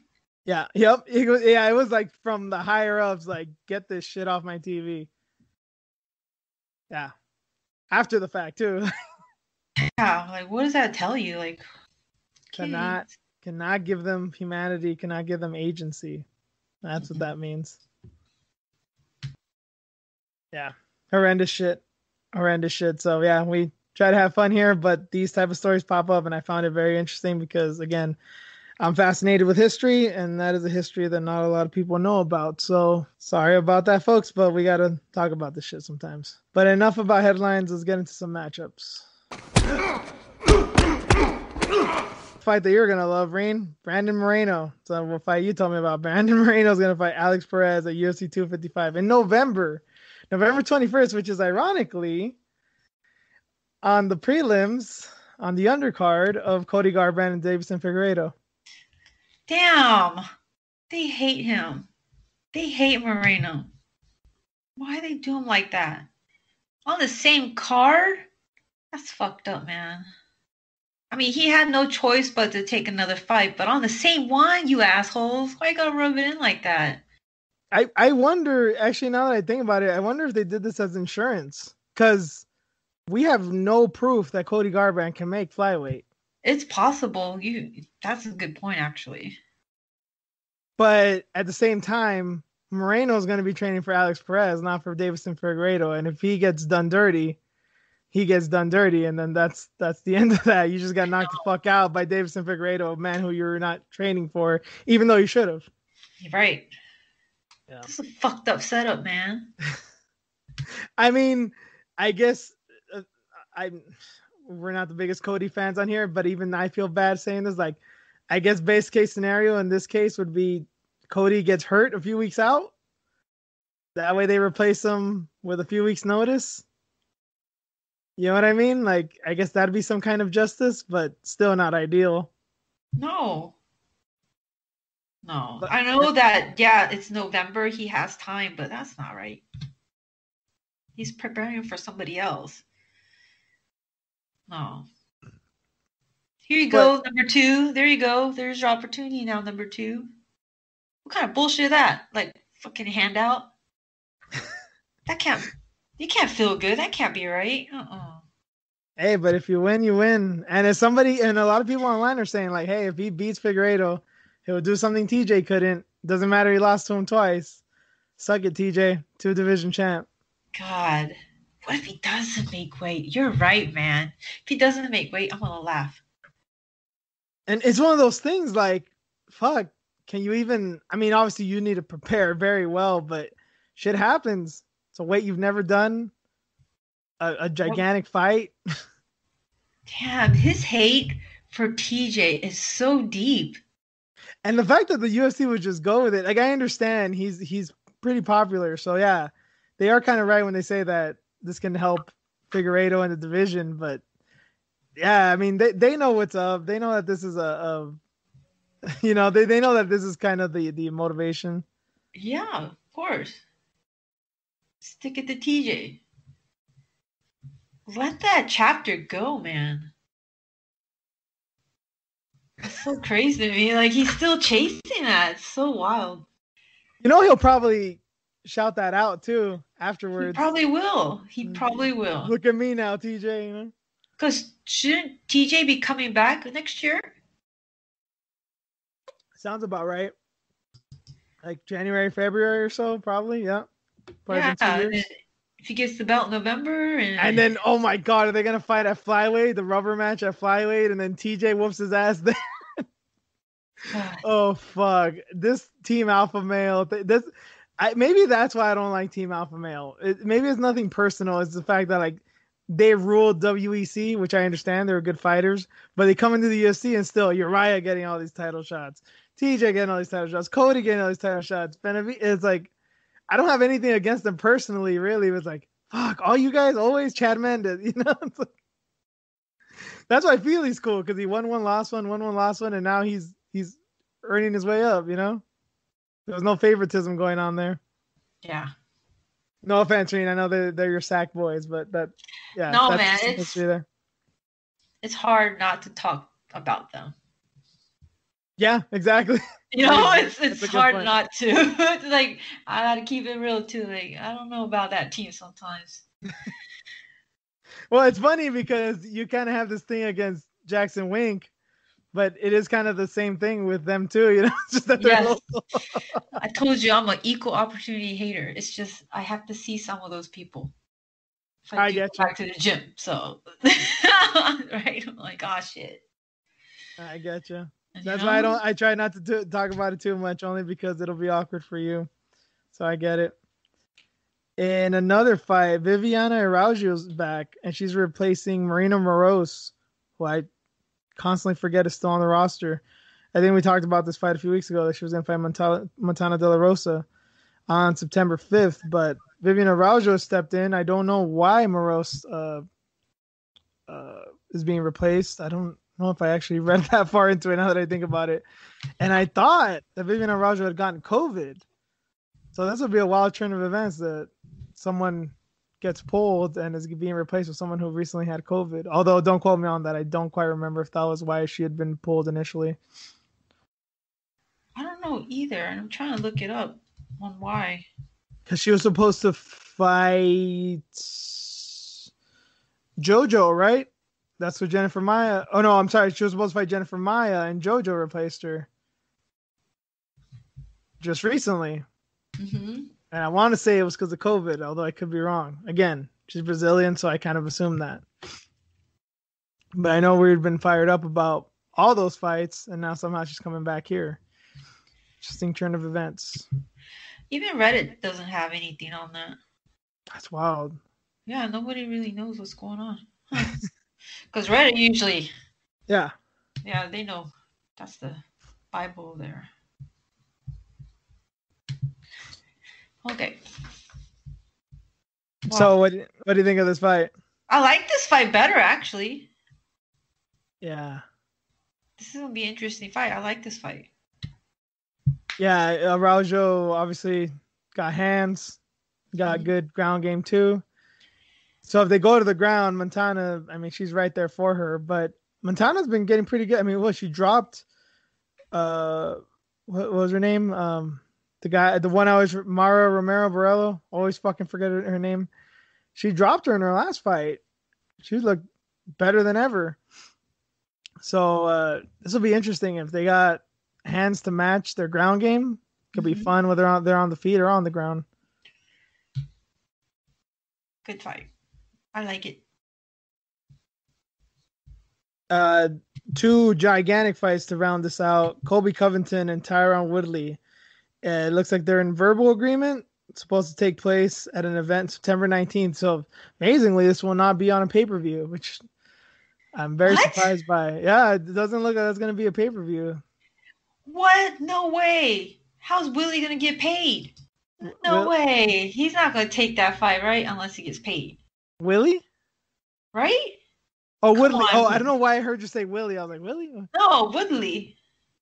He ain't taking that fight. Well, the Gilbert Burns fight wasn't on pay-per-view either, and he got his ass whooped for nothing. Well, not for nothing, but you know what I mean.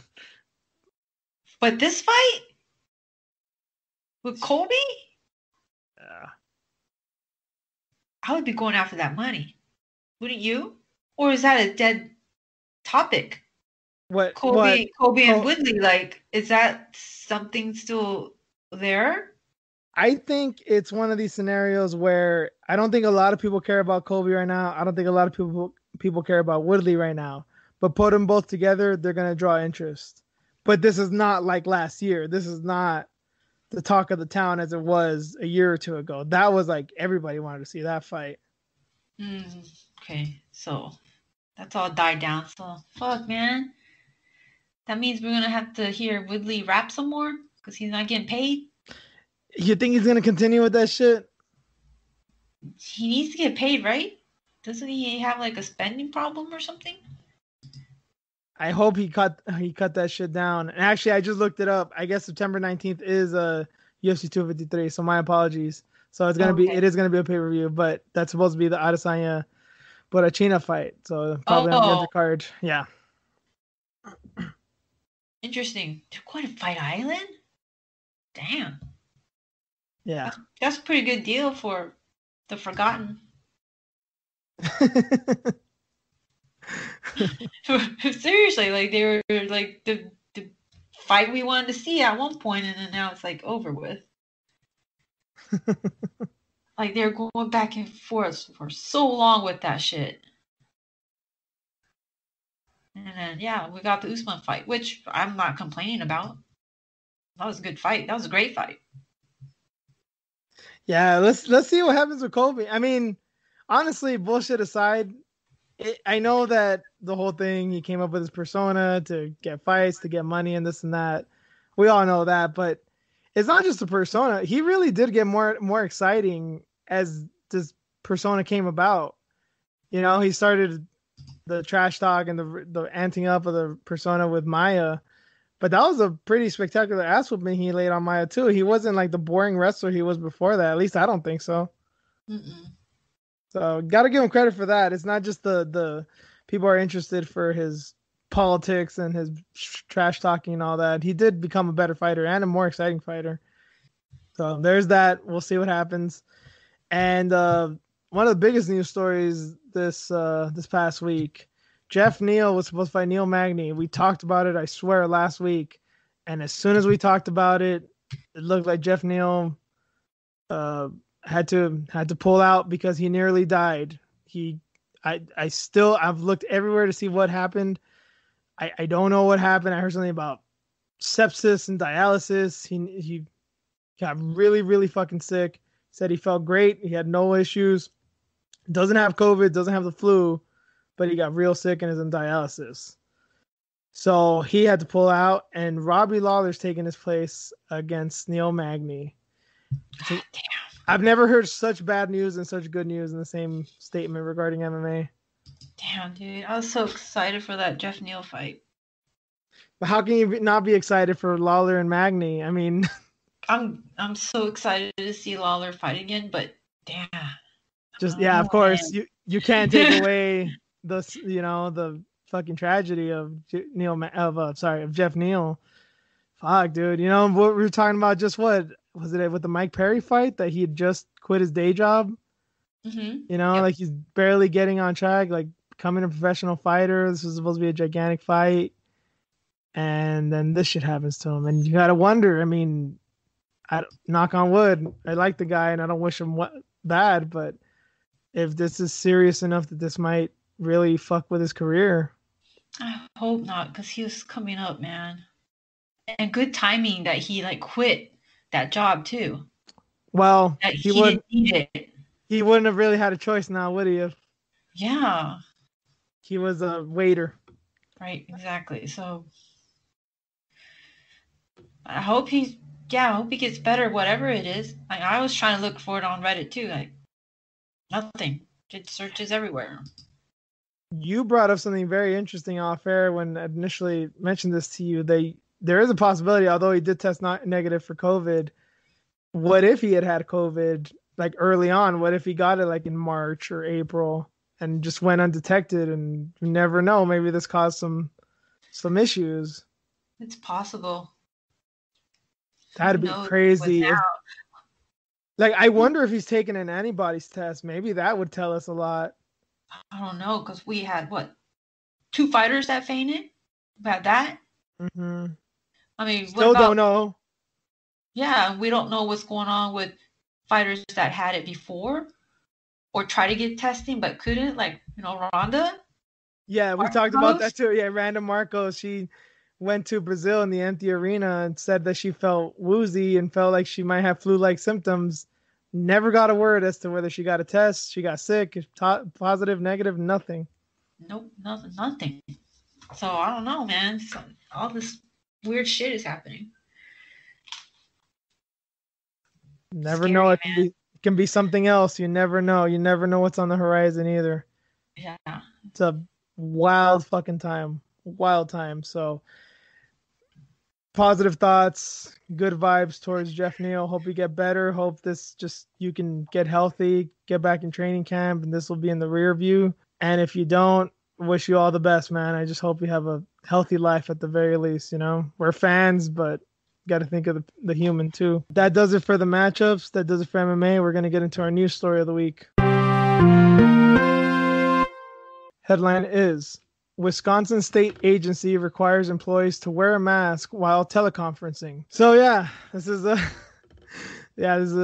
obviously state agency in Wisconsin doing some kind of Zoom meeting online, video chat, and they want them to wear masks because they want them to set an example that because they are in the state, they are in the government, they are responsible, and they want fellow citizens, fellow Wisconsinites, don't know the proper term, to follow suit. I don't know what it's been in the past few weeks. I guess we should have seen this coming. That there was a whole thing we've talked about this being off air. It's either team mask or team go fuck your mother, and now it's like even team mask is going a little fucking crazy, man. This is so fucking stupid. What's the point of teleconferencing then? Exactly. It's like, if anything, it should make you more paranoid, right? Like, shit, they're wearing masks even though they're away from each other. Mm-hmm. Shouldn't they just be in the building working together? If you want to set an example, don't you want people back in the economy and working? Why don't you go back to the office then?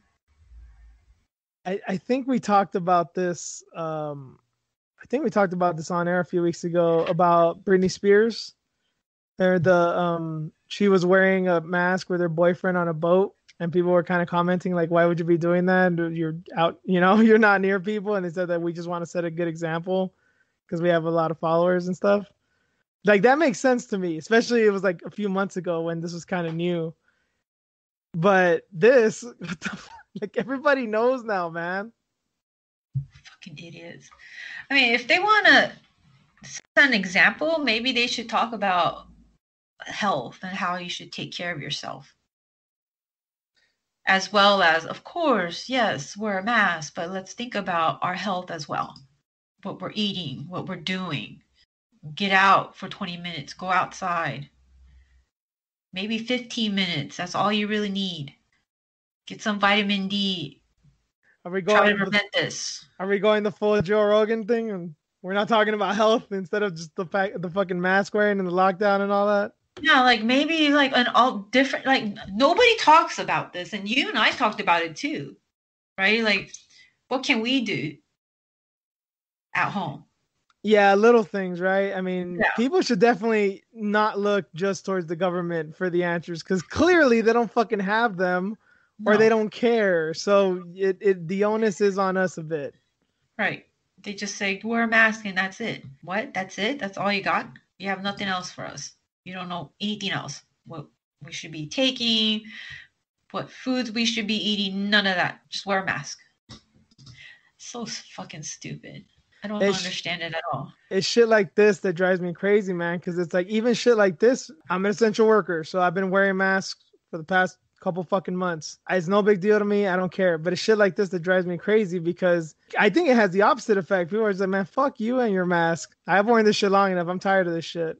I mean, you look fucking stupid. You look silly. Wearing it on a Zoom call. You're ridiculous, man. You're doing nothing. You're actually doing the opposite. People are laughing at you. You're not taking you seriously. To me, it's almost like you're like being sarcastic. Like you're being an asshole. Oh, you want me to wear a mask? Yeah, let me just wear this fucking mask everywhere I go. Like, you're what? Yeah, I can definitely see how you can get that interpretation. Do something else. I don't know. Make a video on how to be healthy if you want to spread awareness and shit. Jesus, don't be stupid on a Zoom call. You might as well be in the office. Go fucking back in the office and work. Am I right? Like, you're at work with the mask on. Why can't they be at work with the mask on then? Well, yeah, the fucking hypocrisy with the government's been hilarious. Open up businesses, open up this and that, but state buildings are closed, museums are closed. Like, don't go where we're at. Right? You go ahead about your business. Open schools, this and that, but we're nice and comfy and safe over here. No White House tours, last I checked. Yeah, want to set an example. Sure. Then go back to work. Shit, whether they've been working or not, they've still been getting a paycheck. Right? How many people in this country can say that? I know. I wonder if they got either furloughed or pay cuts like we did in California. Oh no, not state agencies, not government officials, no. Not official government people, no, fuck no. Yeah, that's right. Yeah. You'd have to murder somebody to lose your position, but then again, if you're like the president or whoever, you can do whatever you want. So I don't want to say I'll give Trump credit, but it is kind of wild that one of the most outlandish statements he made was actually true. I could shoot somebody in the street and I would lose no support. Mm-hmm. It's crazy he said that early on before he got elected, and it has remained true throughout 4 years.